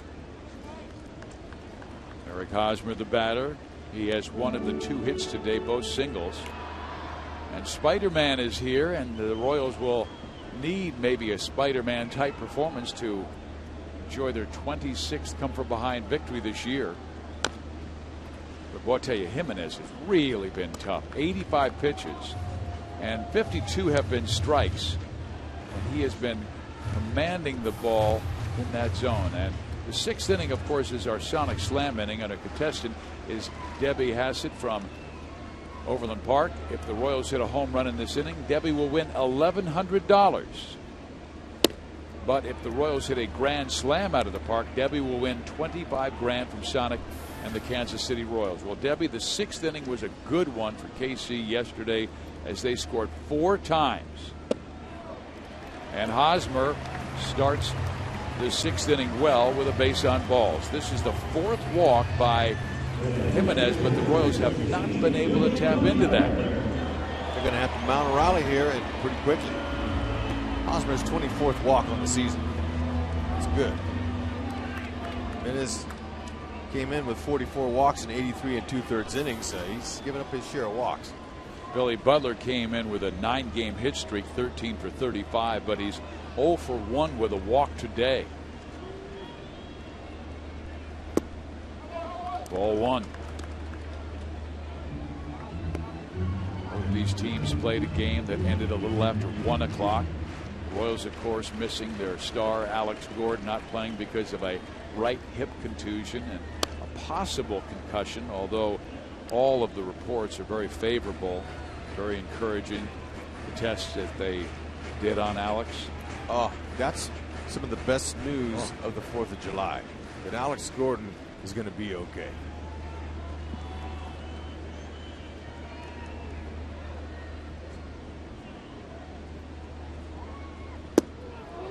Rex, I wanted to get your thoughts on the 4th of July names that we were throwing out when we showed that president's race.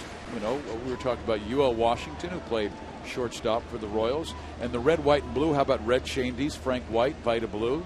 Oh, there's ties all over the place. It's a Matt holiday. It is. It's a wonderful occasion to celebrate. Presidents, those who've supported our country for independence.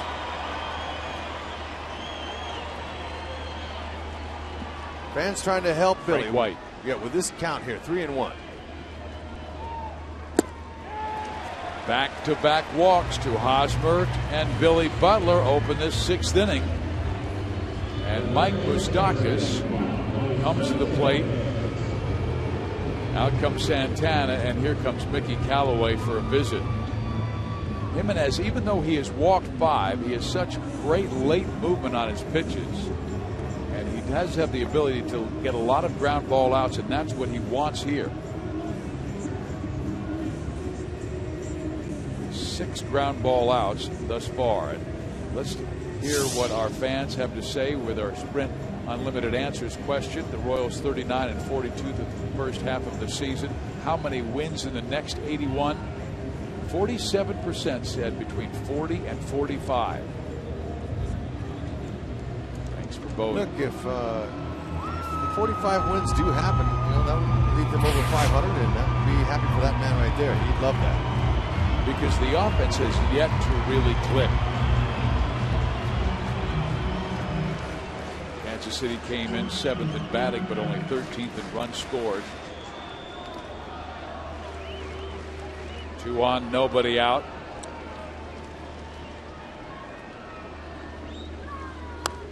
Mike goes after the first pitch and pops it foul, strike 1. Because while we're on that subject, I got to tell you, the Detroit Tigers last year at this point in the season were 39-42.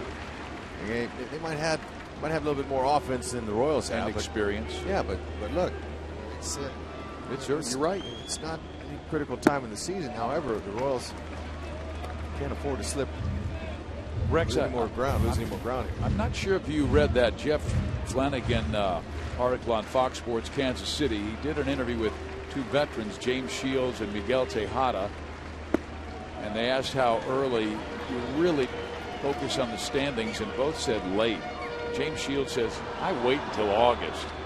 I mean, the Rays a few years ago came from like 9 back in the month of September to make the postseason. Jimenez had 94 pitches. He's fallen behind Mike Moustakas. Hey, Moose is wanting to pull. There's no doubt. He's looking for his pitch, and you know he's able to do that on outside pitches if it's elevated. Ball 3. And yet, Rex, even though he's pulling the ball more, 4 of his last 7 hits have been to left field. What does that tell you? Tells you that he's staying on the ball longer. He's seeing the ball deep to the catcher's glove. But we all know what we want to see, a 3-run bomb. Towards first base. Reynolds covers, and it's dropped! The bases will be loaded on the air. Okay, tough transfer there from Reynolds to Jimenez.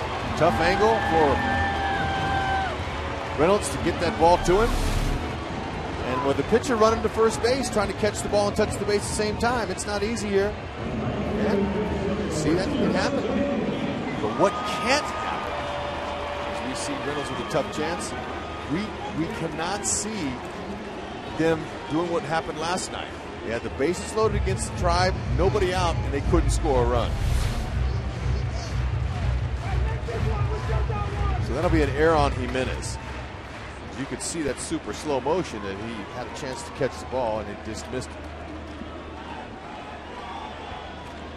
The Boston Red Sox and the Seattle Mariners have the most grand slams this year with 4.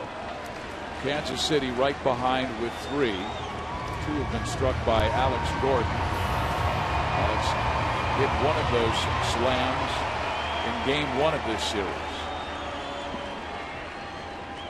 Here is Lorenzo Cain.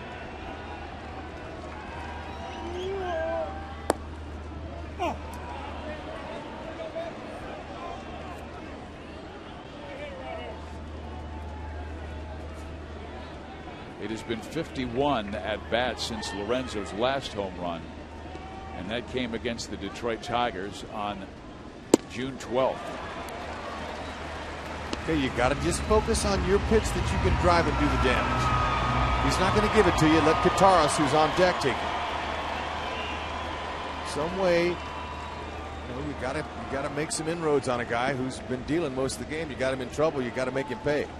Hosmer third, Butler second, Moustakas first. Cain takes it low and in. 3-1. This could be the last batter that Jimenez faces after pitching brilliantly for 5 innings. A little bit of barbecue sauce, hit it a ton from Billy. It's going to help him here. It is July 4th, so people are starting to light their charcoals.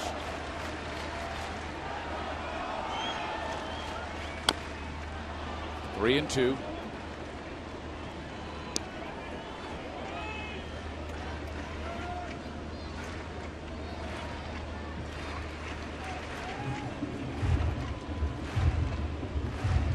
The rally sauce is out. Hit it a ton.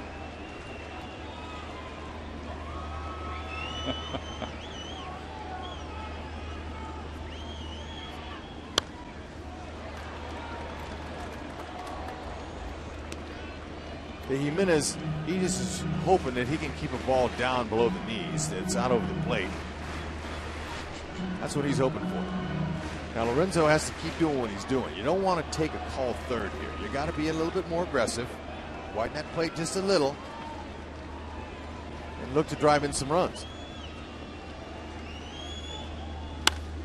He hits it well. Left center field. That's a way back. And how about this, fans? We've got our 4th Grand Slam of the year and Kansas City right back in it. And how about this?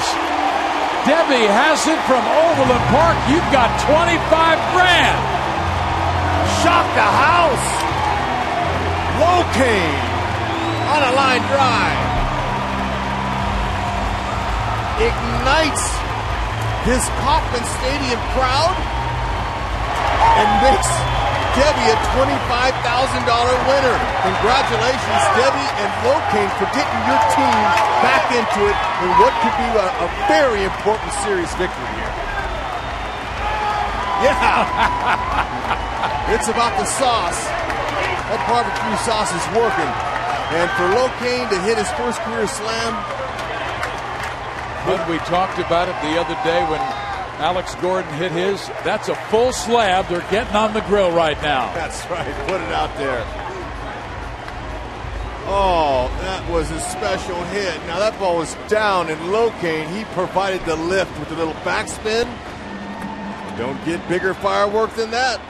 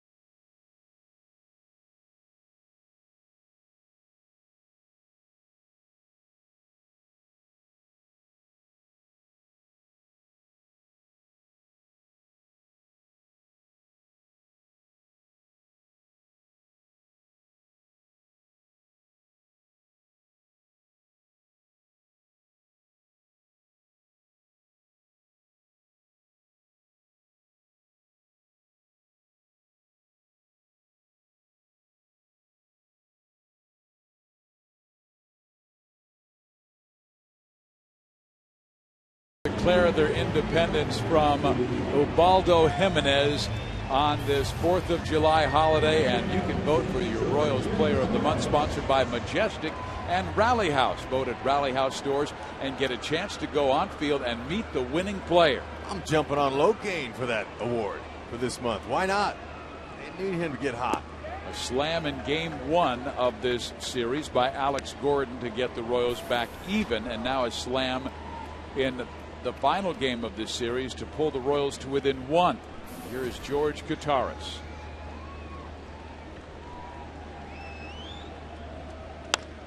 Kataris with a shot to right field, and fans, look at this! We've tied the game!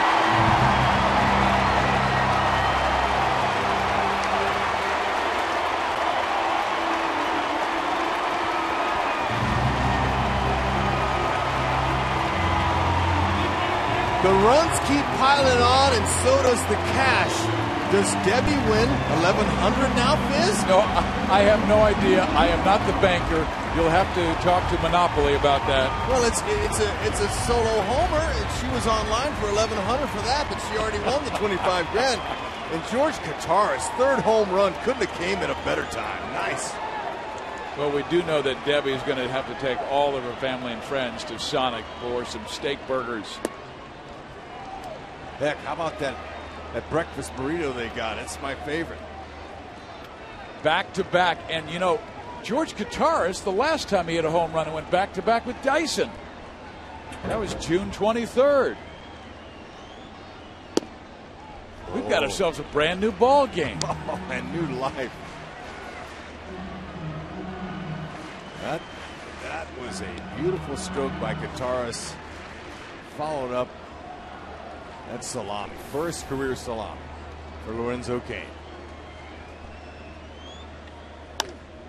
Johnny Giovitella to right field, gets the ball in the air, playable for Stubbs, who brings it down. And that's the first out after the first 5 Royals reach in the 6th inning to tie this game. All right, George Kataris, very patient. Talk about in BP, he looks for these pitches all the time. Now, he stays ready. Okay, by taking good, solid batting practices every day, he pumps those balls into those seats with regularity. And now Moose is saying, wow, we've seen it in BP. Now it's nice to see it at 3:10 in the afternoon here on a beautiful holiday. And they have jumped on Cody Allen, who was the guy who gave up the long home run to Eric Hosmer yesterday, and now he gives one up to George Kataris. Here is Gerard Dyson. You know, Dyson's so exciting. That's why you'd love to see him get on. Lorenzo Cain with the grand slam got the Royals back in it. Kataris tied it.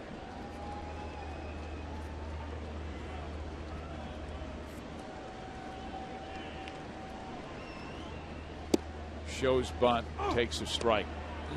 Yeah, that's a power curve. That ball with that rotation coming down like that, that's a tough one to get on top of. Rex, was it easier for you to bunt a fastball or a curve?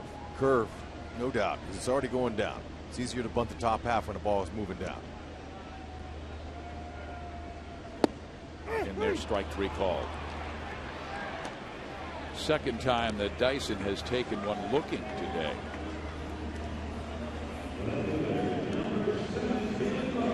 And David Lowe will come up. He's been a bit quiet since that sensational Sunday, just one hit in his last 11 at bats. 4 for 4 on Sunday and the Royals' victory at Minnesota. 3 doubles, a home run. Ball 1.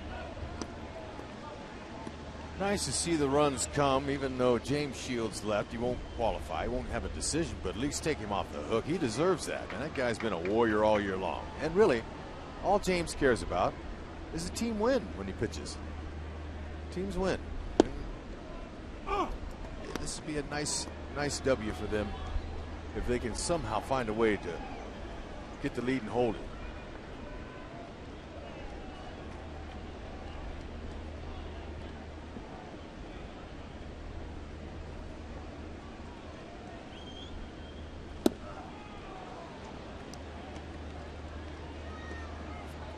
Cody Allen, he's going with more breaking balls now. He's saying, you know what, they might be on my fastball. I think I better try to mix in something else.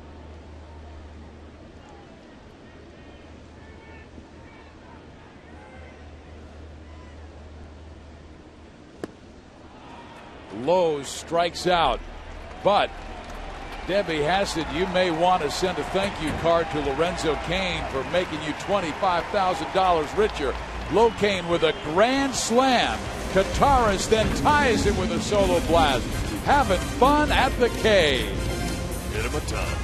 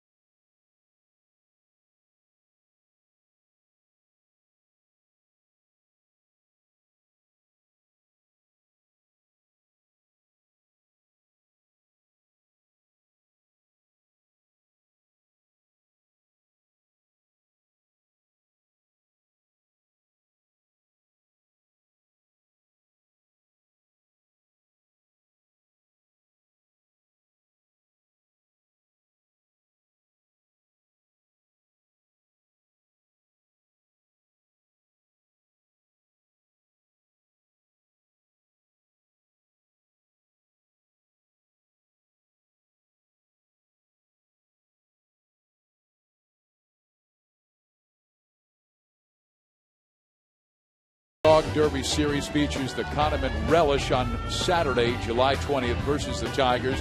The first 10,000 fans through the gates will receive a Relish bobblehead courtesy of Hy-Vee and Farmland.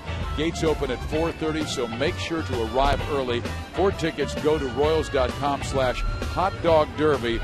And Rex, I'd like to put in a few votes for a barbecue race.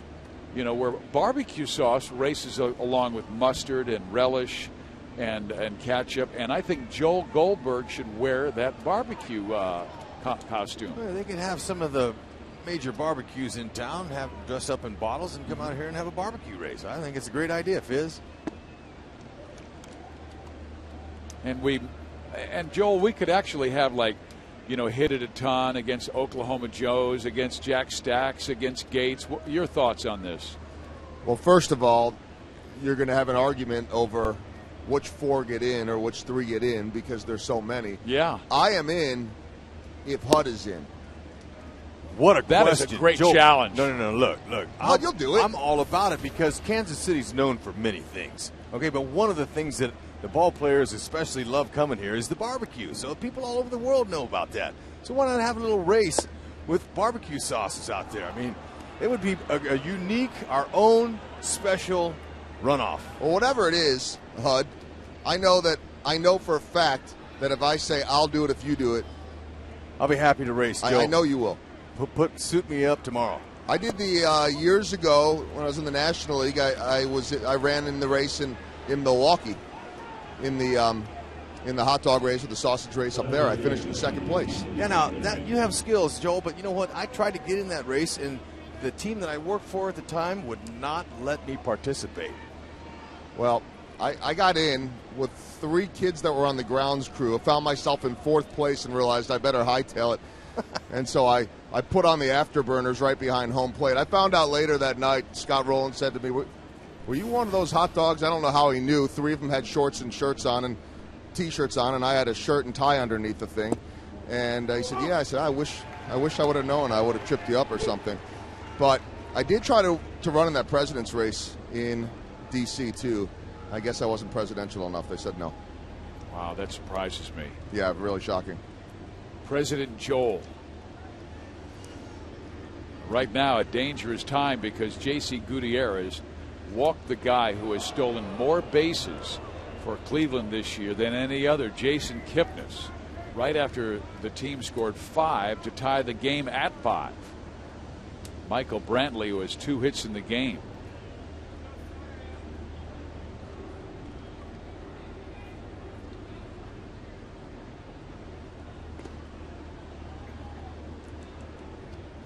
Gutierrez has quick feet. Keep him close enough. Kataris, he's caught 5 out of 20 in stealing this year when he's had his starts out there. That's 25%. It's not bad. There's a line drive base hit to left field. Boy, that is an impressive piece of hitting by Michael Brantley. Didn't try and do too much. That's what he's done the whole game. It's his third hit. He's just kind of laying him out there. Ned Yost, he's going to come out and get Gutierrez. He's going to go with Aaron Crow because Kansas City needs a strikeout here. Their bullpen has not been as sharp as it was, particularly the early part of June when it was sensational. Hopefully Crow will be right back on beam after his team tied it up at 5.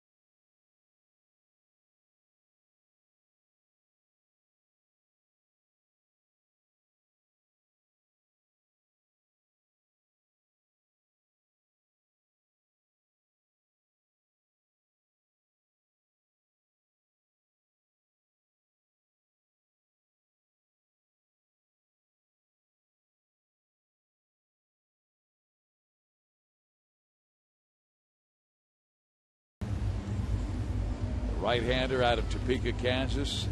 Missouri Tiger will face Carlos Santana, Mark Reynolds, and Mike Aviles, and he comes on in a tough situation with runners on first and second. It's important that he just stays straight through and down to Kataris. Pitch down in the strike zone with a good fastball slider. Double play would be nice. But you said they need a strikeout. It won't be easy. This guy, Santana, is a very good hitter. He is lined out, struck out, and singled today. Crow has inherited 31 runners this year, and 9 of those have scored. So we don't hoping against that.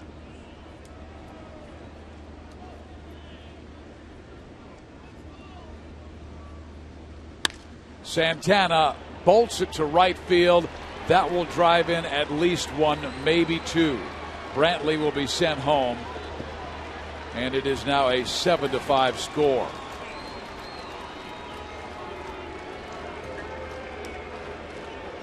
Just like that. First pitch. Kataris wants it low and away, and look where it was. It was up and away.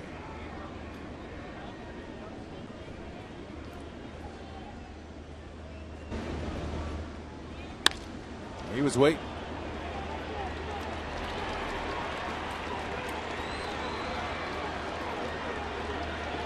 Now Mark Reynolds. He gets strike one.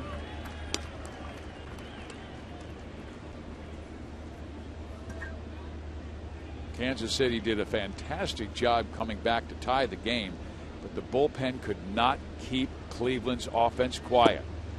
This is a team that came in here averaging 9 runs per game in that 4-game sweep of the Chicago White Sox. They scored 6 in the opener. They scored 5 last night, and they have scored 7 thus far in the final game of this series.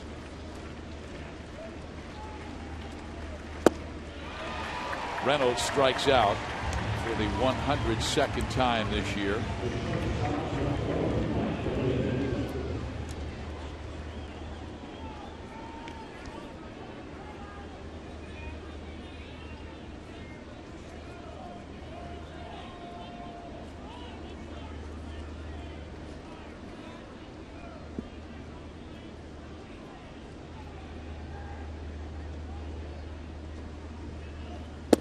Mike Aviles takes strike one.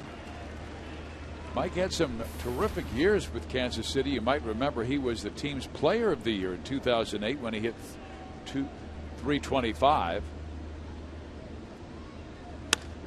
Pulls it to third. Moustakas checks the runner. Throws high, but Hosmer is there to come down in the bag for out number 2.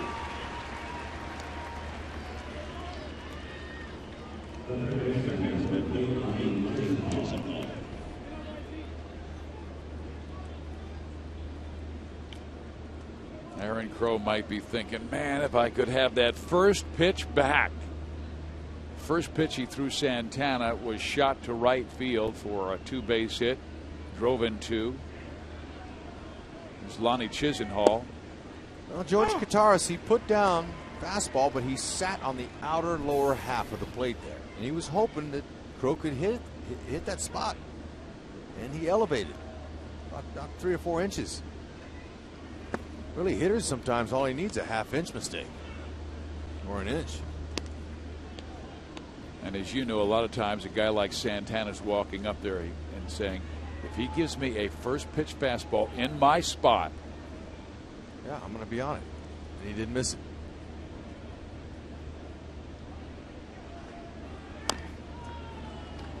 Crow has a 1-2 advantage. Lonnie Chisenhall has proven his excellence in the minor leagues. Hit .390 at AAA this year. Still trying to prove himself at the big league level, hitting .226.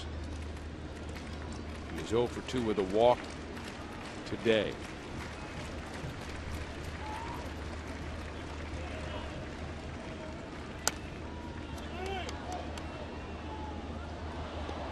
We had a roller coaster ride last night into the morning. 2.5-hour rain delay. A bank of lights went out. Another delay. 4 lead changes in the game, and this one's much like last night. Hopefully the result will be the same. It's a 2-2 count to Chisenhall.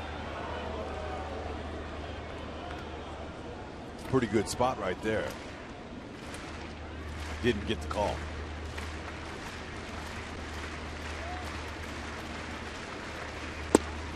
Got the call there with a swing and a miss from Chisenhall. But Cleveland scores 2 on the double by Santana, and they have taken a 7-5 lead over Kansas City.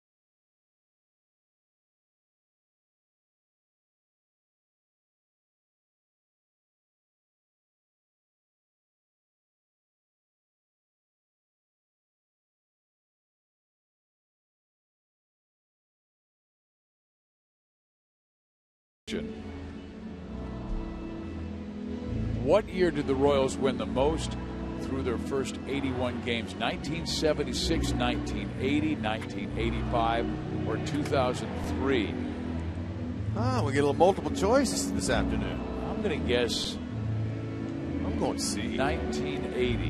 I'm going to go World Championship run. Well, you know, they won the World Championship, but they didn't have a team that was just dominating. And in the late 70s and the early 80s, I mean, they were winning over 100 games. I'm trying to remember the final record in 1976. But that was the Brett, McRae, White. That's just through the first era. 81 games. Exactly. We don't know. Exactly. So we're guessing. We got multiple choices for the fans. Thank you for your votes. And Kansas City has gone 24-19 in their July 4th games in the past. We do have a new pitcher. It will be right-hander Joe Smith. Joe's been really tough this year on right-handers, hitting just 185. Lefty's not doing too well against him either, hitting 200. Well, ERA's nice and low. The league's only hitting $1.93 off him.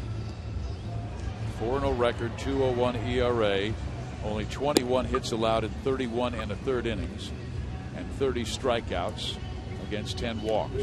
But all those numbers are just numbers, really. It's all about Escobar and company, and see if they can get on base. Try to cause a little bit of commotion going on out there. Now, sidearm guys typically, Fizz, have a sinker, slider. That's exactly what Joe Smith has. You can bunt on those guys a lot easier. Ball's coming down. See if Escobar tries to get on with a bunt. Escobar has been scuffling a little bit. 1 for 11 in this series. And the only bunt he tried was a sacrifice.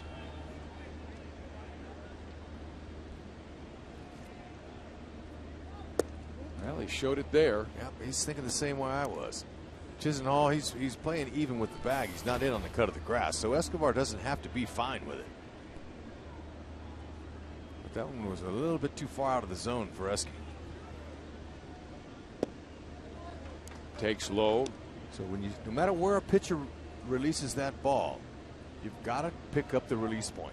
If it's sidearm, great. Look in that area.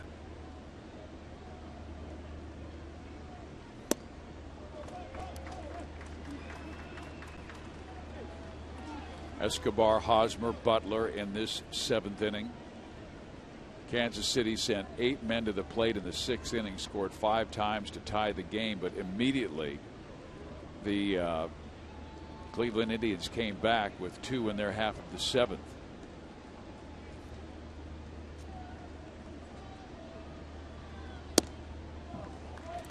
It's a 3-1 count. It was walks that started the trouble for Jimenez in the 6th inning when he walked Hosmer, walked Butler, and Moustakas reached on the air before the grand slam by Kane, and now a walk by Joe Smith, and Kansas City has a nice start in the bottom of the 7th inning. Man, oh man, how many times do lead-off walks come around to hurt you? 6 walks enjoyed by Kansas City today, and that's a good sign because they came in dead last in the American League in walks, averaging just 2.4 per game. He weighed him out. Hosmer struck gold last night in the 7th with a home run that went 436 feet off Cody Allen.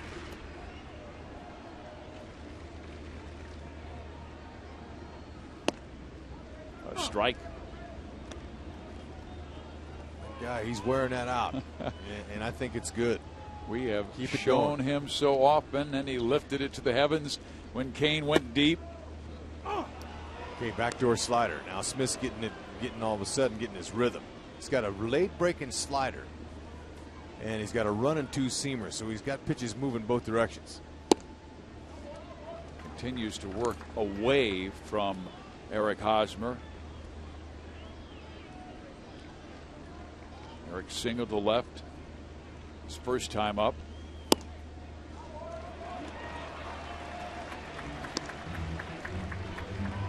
And Rex, if you're Eric and you see this pattern, are you just going middle away? Yeah, I'm going to stay short to the ball. I'm not going to try to do too much.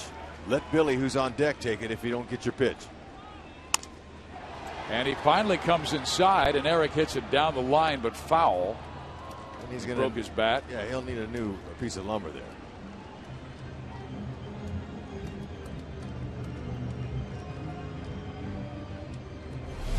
Santana having a little chat with him as this ball just stayed out over the plate a little bit too much for Santana. His comfort there. He says, you know what, we got to make sure we keep that ball down and away. Maybe we try a 2-seamer away for him. But if you leave it up, Hosmer, he's got great pop to the opposite field, and he's in a groove right now.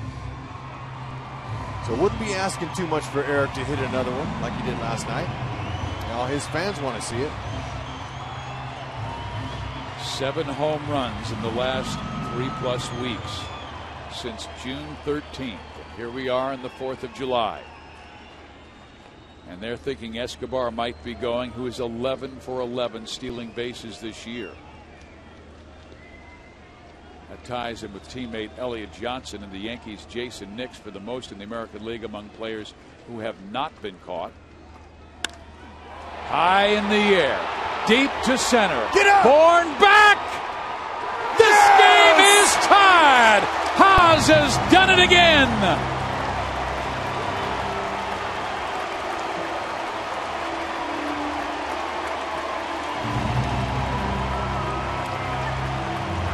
Sauce for everyone!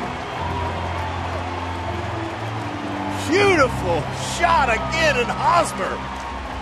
Making a believer out of the fans here at the K, as this kid is unconscious right now.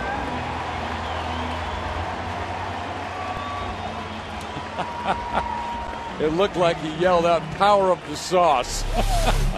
Oh, man, I'm going to tell you what, that ball's a mistake. That's the one he hit to center field last night on. Same location. Maybe he was elevated a little bit more.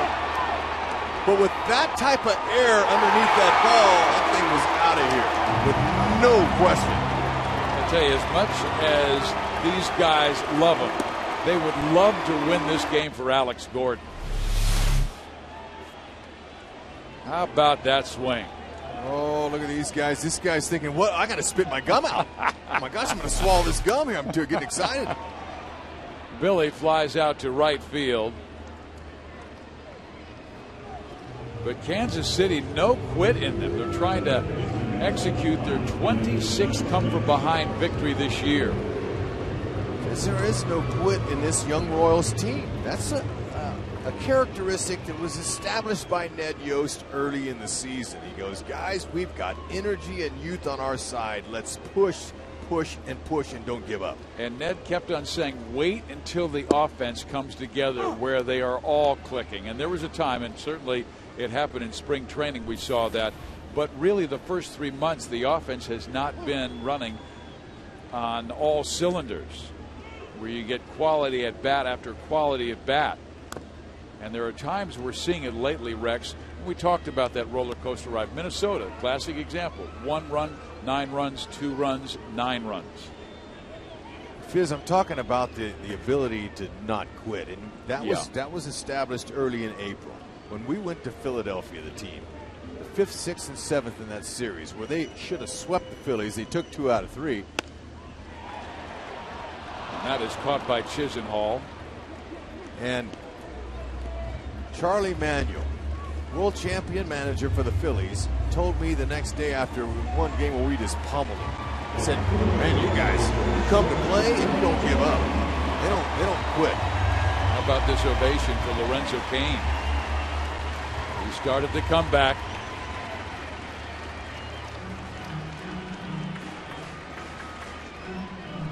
Kansas City has Luke Hochhaver warming in their pen.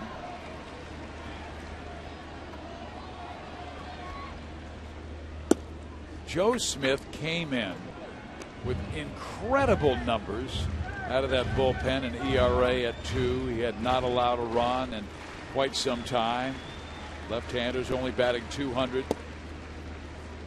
But Eric Hosmer got a pitch on a 3-2 count, and he rode it out again well over 400 feet to dead center. 9th home run of the year. That leads the team. Chisenhall barely gets Cain at first base. But Eric Hosmer, 7 of those 8 home runs. What is the Bombardier? We've got a sauce line.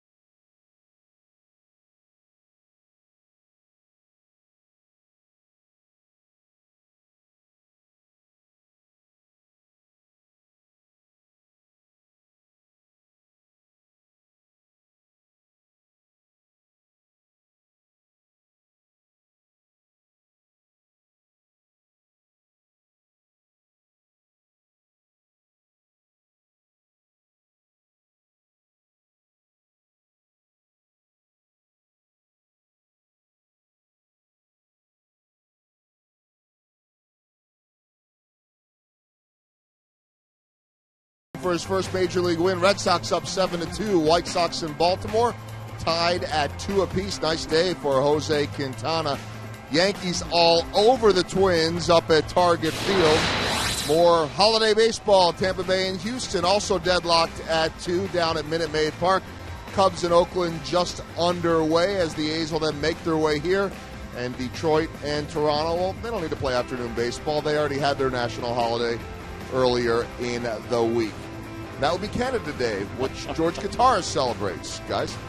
I'll always remember that great celebration you had last year in Toronto when, Joel, you Everett Tiford and Bruce Chen, and you took them around and you asked them how they celebrated July 4th, and you asked the citizens of Canada how they celebrated Independence Day, and it was such a funny feature that you did.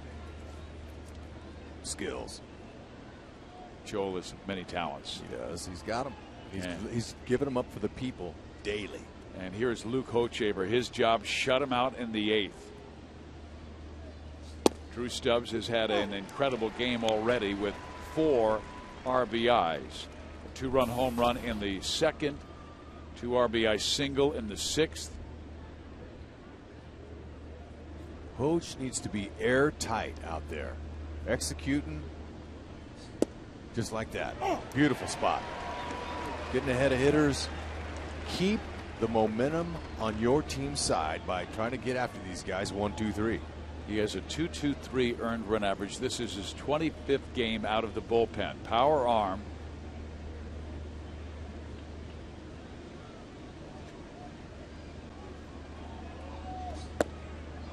Almost got him to chase. They do appeal. He did not go, and the count is 1-2. That's scary. 5 leadoff runners have reached today. 4 have scored. So keep Speedy Stubbs off the bases.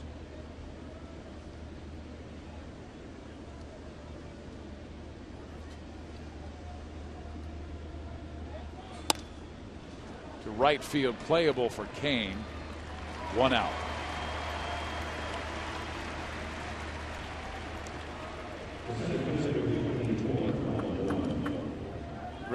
Lorenzo Cain hit a home run on July 4th.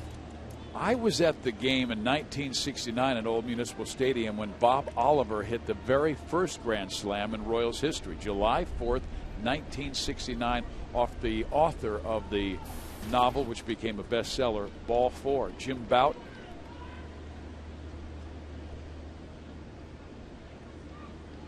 I love to hear Denny Matthews tell the stories of the Old Municipal Stadium and that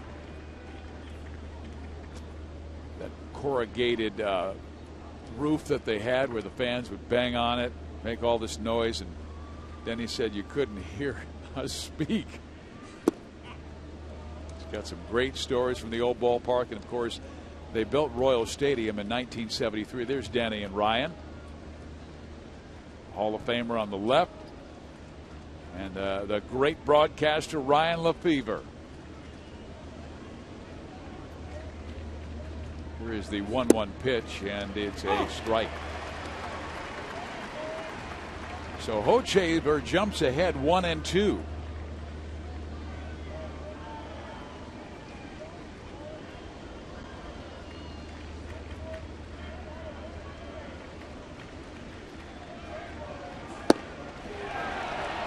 Just barely outside.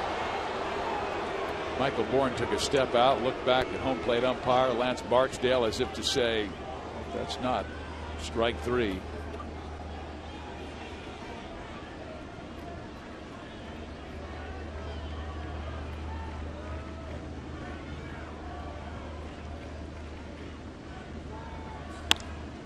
To left field.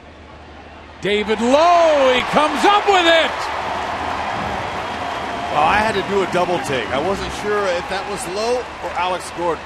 Of course, we know Alex is out, but look, by the way that Lowe got a jump on contact, that's exactly what Alex does.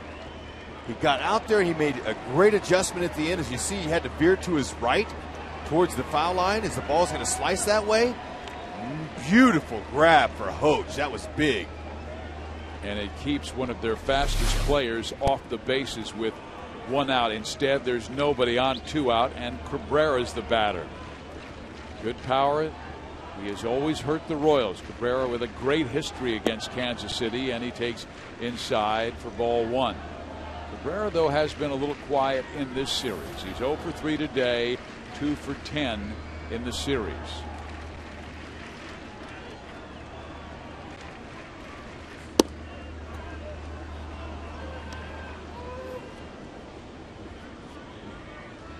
When the Royals bat in the bottom half of the 8th inning, Kataris, Giovitella, Dyson coming up.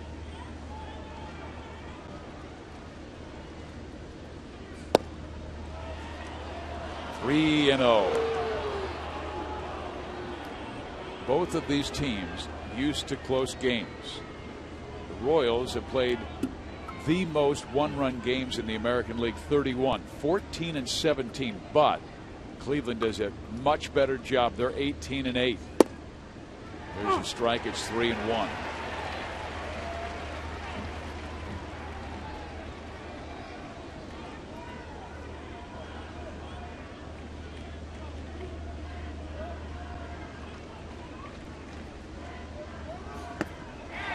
Three and 2. Okay, jumping right back into the count.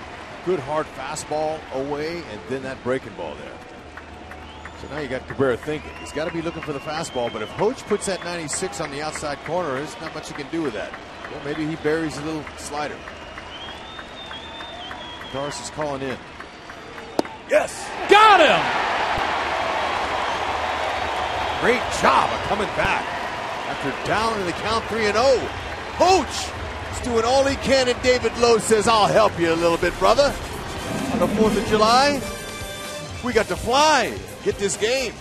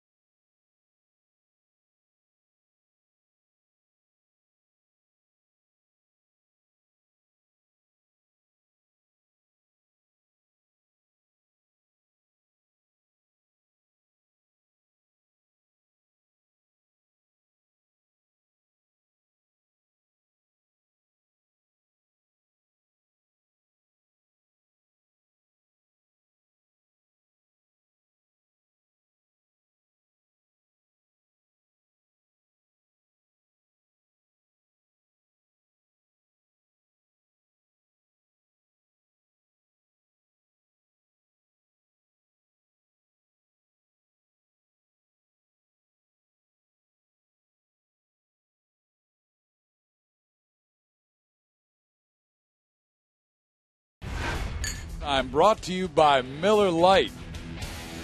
We had a flyover.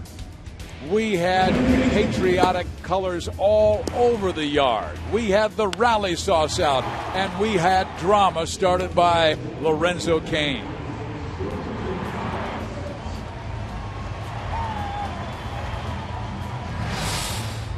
Seven ball game. Kansas City's 4th Grand Slam this year.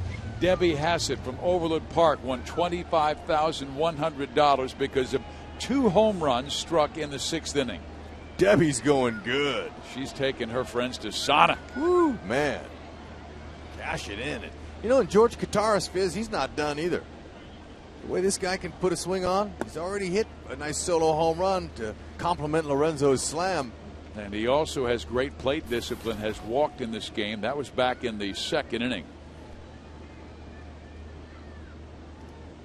Ryan Shaw, the new pitcher. 1 ball, 1 strike. It's okay. George was looking for that fastball there, just a little bit elevated, and we've seen Shaw do that. He'll go 96 up top to try to get some strikeouts. Got an outstanding cutter and a slider combination.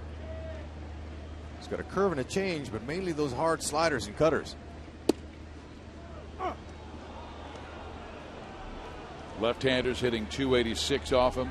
Right-handers 221. I don't think George liked the last call from Barksdale. Evens the count at 2-2. Okay, it's a very difficult job when you're an everyday player trying to perform out here and square up the ball with regularity.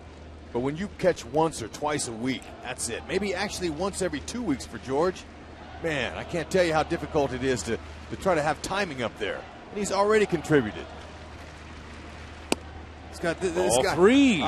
Dayton Moore did a wonderful job for his organization by supplying Ned with some bench players with veteran savvy. Guys that have energy, guys that are smart players. And that's made a huge difference so far. How about that at bat? Unbelievable. But I'm not shocked. He was down in the count 1 and 2, still showed that great patience. This guy, George Kataris, he makes things happen when he gets in there. And let's answer that trivia question we asked earlier. Ooh, is that a hint? What year did the Royals win the most through the first 81 games? The answer is 76. 51 and 30. That's when they really started building on the New York Yankees, and they had tremendous playoff games at the end of that decade. Man, I hated those Yankees. They knocked us off until George took Goose deep. It surprises me you would use that word hate, Fizz. That's not in your vocabulary. Darn Yankees. Okay, you're right. I respect them. But I didn't like him back then, and neither did our cameraman Ron Swan. All right, so what Gio's trying to do now is very difficult. He's going to try to sacrifice him over. However, Shaw knows from his National League days that the hardest bunt to bunt is a fastball. Fizz, you asked me that earlier. You said, what's an easier bunt, a fastball or a curveball? And I told you, breaking balls are easier. That's why Shaw knows he's going to bunt here. He's giving him nothing but fastballs. Elliott Johnson really doesn't need to get to second base with a sacrifice bunt. He can rip you off. He's 11 for 11.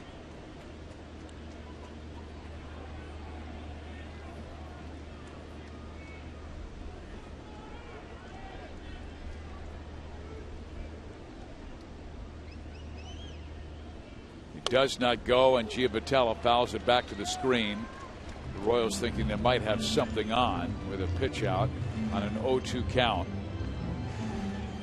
Johnny has not struck out.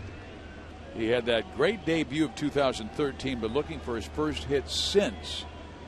And right now would be a perfect time. Well, one thing we've witnessed the last couple of series, couple of games, was Gio flew out to the track yesterday twice in left field, and today earlier he flew out to center field fairly deep, but he's got to stay on top of that ball. This is not a ballpark for Johnny to keep trying to get home runs in. Stay down through the ball. Johnson goes, and the pitch hits Johnny Giavotella. He'll take that. 2 on, nobody out here in the 8th inning. Better check that ball. That ball's got to have a dent in it. You hit that dude, that's like hitting a Man of Steel. You are a piece of work, you know that? Yeah, look, he's wearing that one for the team, and there's nothing wrong with that. Watch him, he turns perfectly. You want to take it, you take it in the back. There's that hood of the Cobra right there I talk about. That's the latissimus dorsi, Fizz. More hitters get drilled on the hood than anywhere else.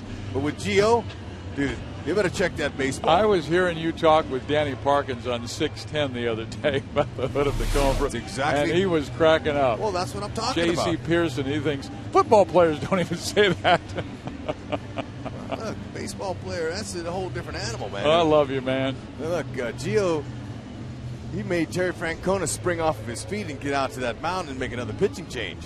He's saying, here they come again. They just don't stop. Neither do you. Uncle.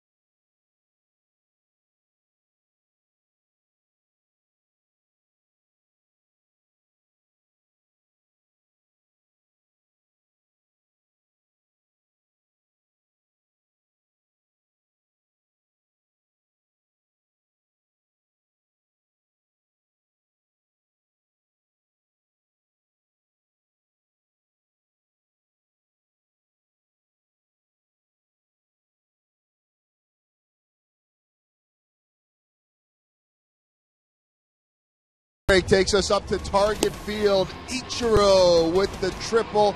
Right now, just a home run shy of the cycle. Yankees all over the Twins late in that one. And guys, I saw on Twitter today or last night, our good friend Dick Bramer, the play-by-play man on Fox Sports North, saying, might sound weird, but he was more excited about Kyle Gibson's second start than his first. Pitched great against the Royals after getting that big lead against Will Smith. Today, 5 1/3, 11 hits, and 8 earned runs. Will be throwing for the Cleveland Indians, and Dyson wants to get that bunt down, and it's wide of the mark by plenty. Rich Hill has not pitched well lately. Last 15 games, a 10.45 ERA. Raises earned run average from 309 to its current 6.55. Okay. Johnson at second, Giavotella at first. Get the bunt down. Just get it down. Don't try to run. And it comes way inside. The runners will advance as Dyson got out of the way, and now he can swing. Hill has not even been close to home plate on the first 2 pitches. Okay, talked about it in game 1 of this series, what to watch out for. It's the wild pitches. Cleveland leads the world with 48 wild pitches this year. And I'm glad that didn't hit Dyson. It looked like it might have hit off of his bat. And now Gerard, with the 2-0 count, he's going to get walked intentionally. It's up to David Lowe to see if he can make something happen here. And the Royals bench only has Salvador Perez, who must catch, obviously, and Miguel Tejada available. Alex Gordon is not available because of the right hip contusion, possible concussion that he suffered last night. So Lowe must face the left-hander, and the Kansas City Royals have the bases loaded with nobody out here in the 8th inning. Yeah, but why not go to Salvador Perez? Give him a chance. Take a chance that you're not. It will be Salvador. Take a chance that you're not going to, need an extra catcher here. This is a good move by Ned. If something happens to Gutaris, Moose will be the backup. He'll have to go in there. And Rex, I'm just guessing that Elliott Johnson will play the outfield for the first time this year in the regular season. He did play it in spring training. And there's nothing wrong with that. Elliott Johnson's totally capable. Terry Francona, he's going to wear a path out from that dugout to the mound, making another change here. As he wasn't expecting Salvador Perez to come off of that bench. And Salvador is 3rd in the American League with runners in scoring position, hitting .383. Salvador was going to come in anyway to catch because Gutaris was pinch run for by Johnson. So we will see a change here and a right-hander to face Perez when we come back.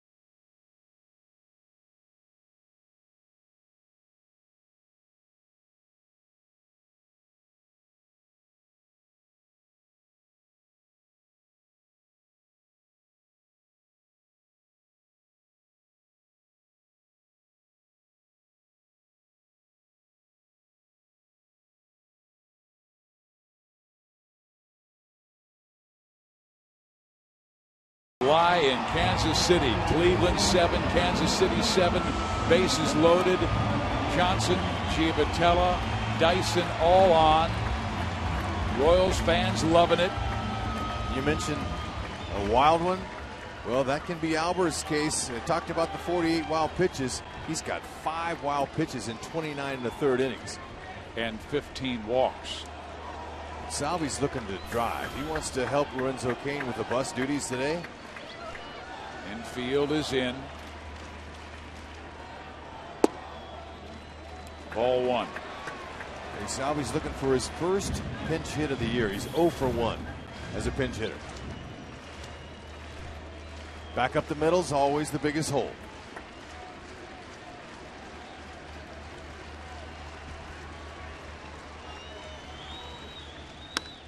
Down the line. That's a fair ball. Johnson to score. Giavatelli to score. Send Dyson in. It's a bases clearing double by Salvador Perez.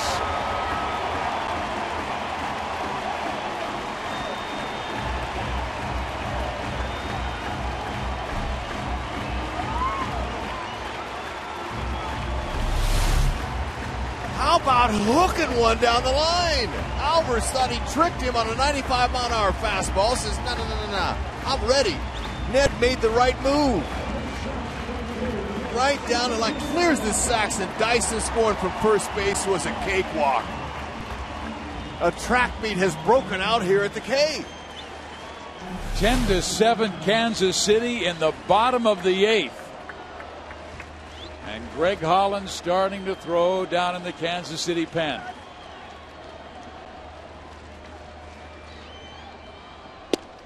This crowd at the K Fizz that took their 4th of July afternoon off had no idea they were going to be entertained with 10 runs on only 6 hits.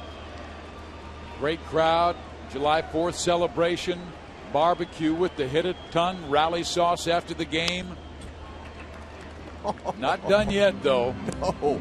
And while you're at it, there's nobody out. Get greedy and get some more. Exactly. How about the come from behind victories? That is a great stat to have, and you build on that through the rest of the season.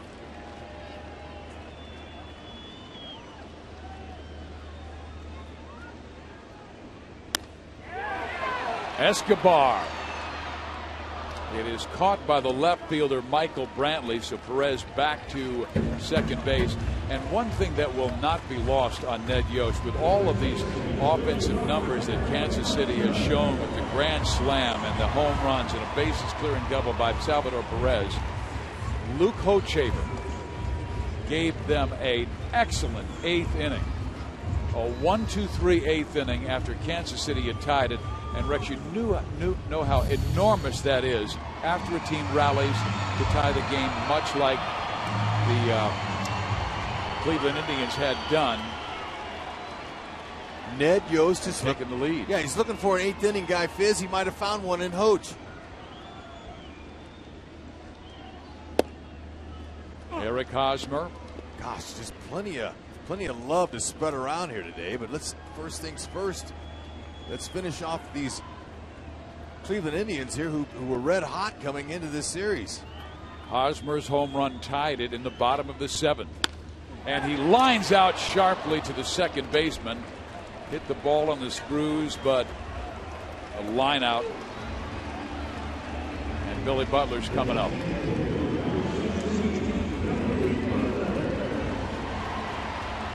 Well, Albert's not exactly fooling anybody.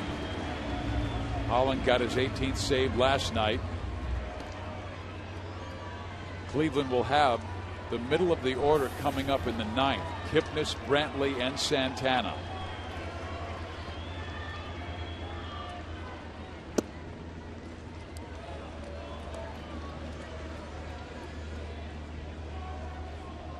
Butler, 365 with runners in scoring position. Wonder how aggressively Albers will work him. He threw him a strike. It's a 1-1 count. What though? You know what? That one run that Salvi's sitting out there, that'll keep you from a slam beating you. Yeah.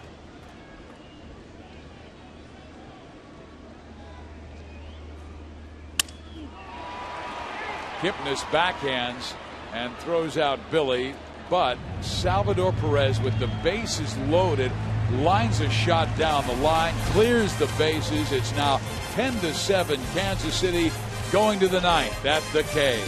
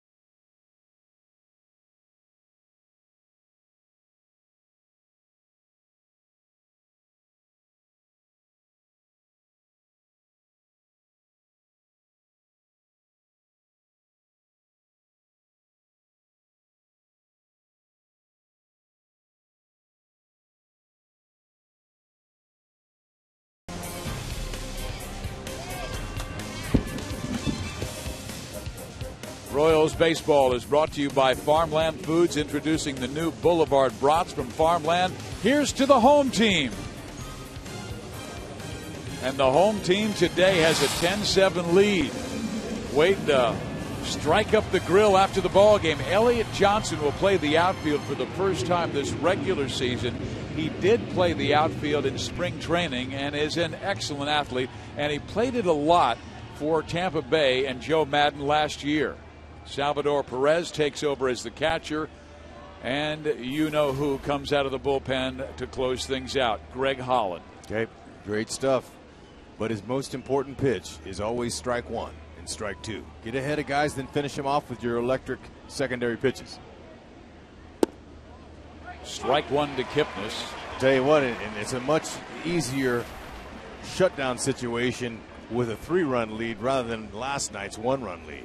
Holland came out last night, and in a 1-run lead, 6-5, he faced Mark Reynolds and fell behind 3-0.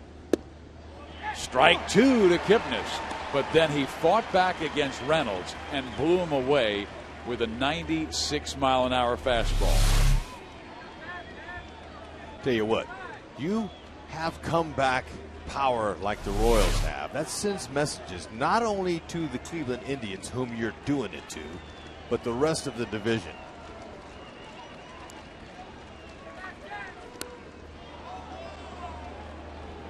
I don't know. Did that ball bounce and then he fouled it off? I mean, he's almost taking a page out of Vladimir Guerrero's book. I was just going to say, you and I have seen that so many times. Watch this. This bounce before he checked it with his bat. Hey, how about that's pretty good? That's cricket. Stroke in cricket, isn't it? It's a little bit off the mark. He went with that split finger pitch. Came back with the slider at 87. But you know, Kipnis had the presence of mind to step out of the box and smile at Holland.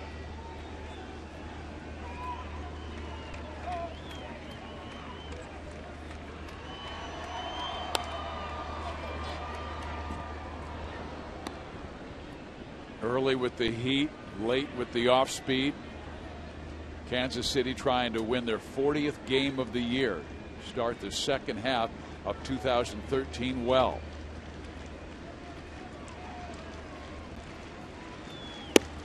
The Royals with an opportunity to sweep a doubleheader on July 4th. You're right, Fizz. We had the first firework display in all of America last night, or this morning. Came around 1:30 in the morning. Yeah, that's right. Good battle between Kipnis and Holland. We had a 2.5-hour rain delay last night. Ball game started right around 9:45, and then during the game a bank of lights went out, so that delayed the game for a little bit. Kansas City won it 6-5. Outside 3-2.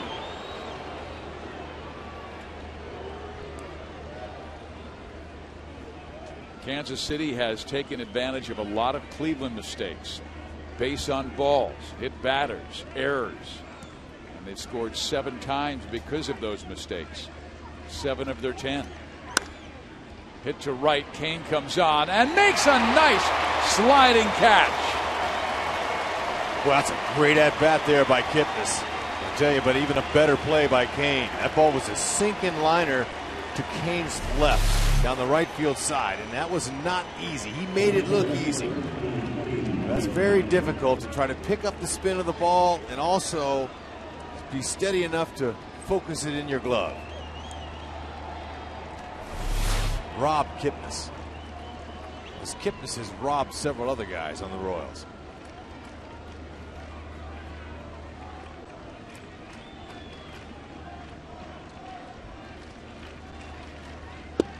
This has been one of those series that has had fans on the edge of their seats. Back and forth baseball. This is a series that Cleveland could have swept. Kansas City could have swept. We had 4 lead changes yesterday. We've had so many lead changes in this one. At one time, Cleveland led 5-0. Now Brantley down in the count, 0-2. That's why so many folks in the Midwest are watching the Royals. They're an exciting team, and it's coming.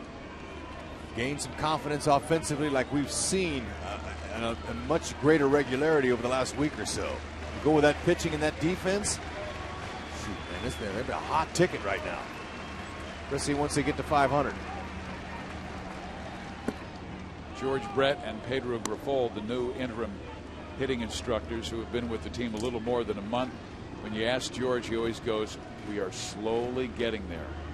He says, "We're not there yet," but you can see the confidence growing every single week as the team gains consistency offensively. They scored 10 runs in the last 3 innings. The Indians were up 3-0 after 2. We're up 5-0 going to the bottom of the 6th. Casey scored 5 to tie it. It's a line drive base hit to left field. Brantley's 4th hit today. I almost think he's taking a page out of Kipnis's book with that short, quick stroke. I remember a longer swing last year. He's a phenomenal talent. And a reminder to our fans, Boulevard postgame will be right after this contest with Joel Goldberg and Jeff Montgomery. Yeah. The Royals have supplied a lot of material for those guys up there in that nice little booth.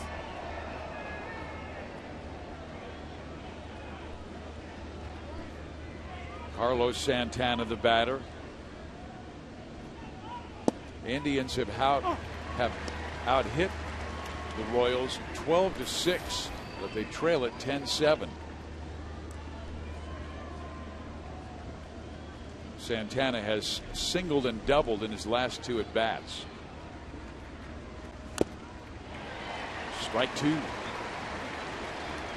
what, though, Cleveland's not going easy. That's 2 batters that Holland's face, and both of those guys have barreled him.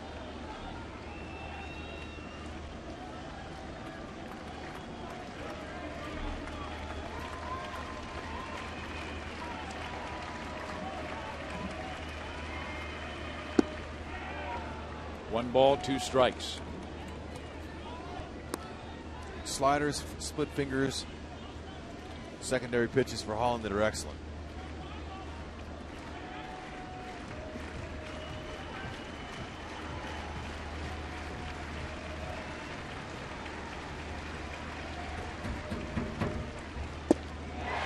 Got him.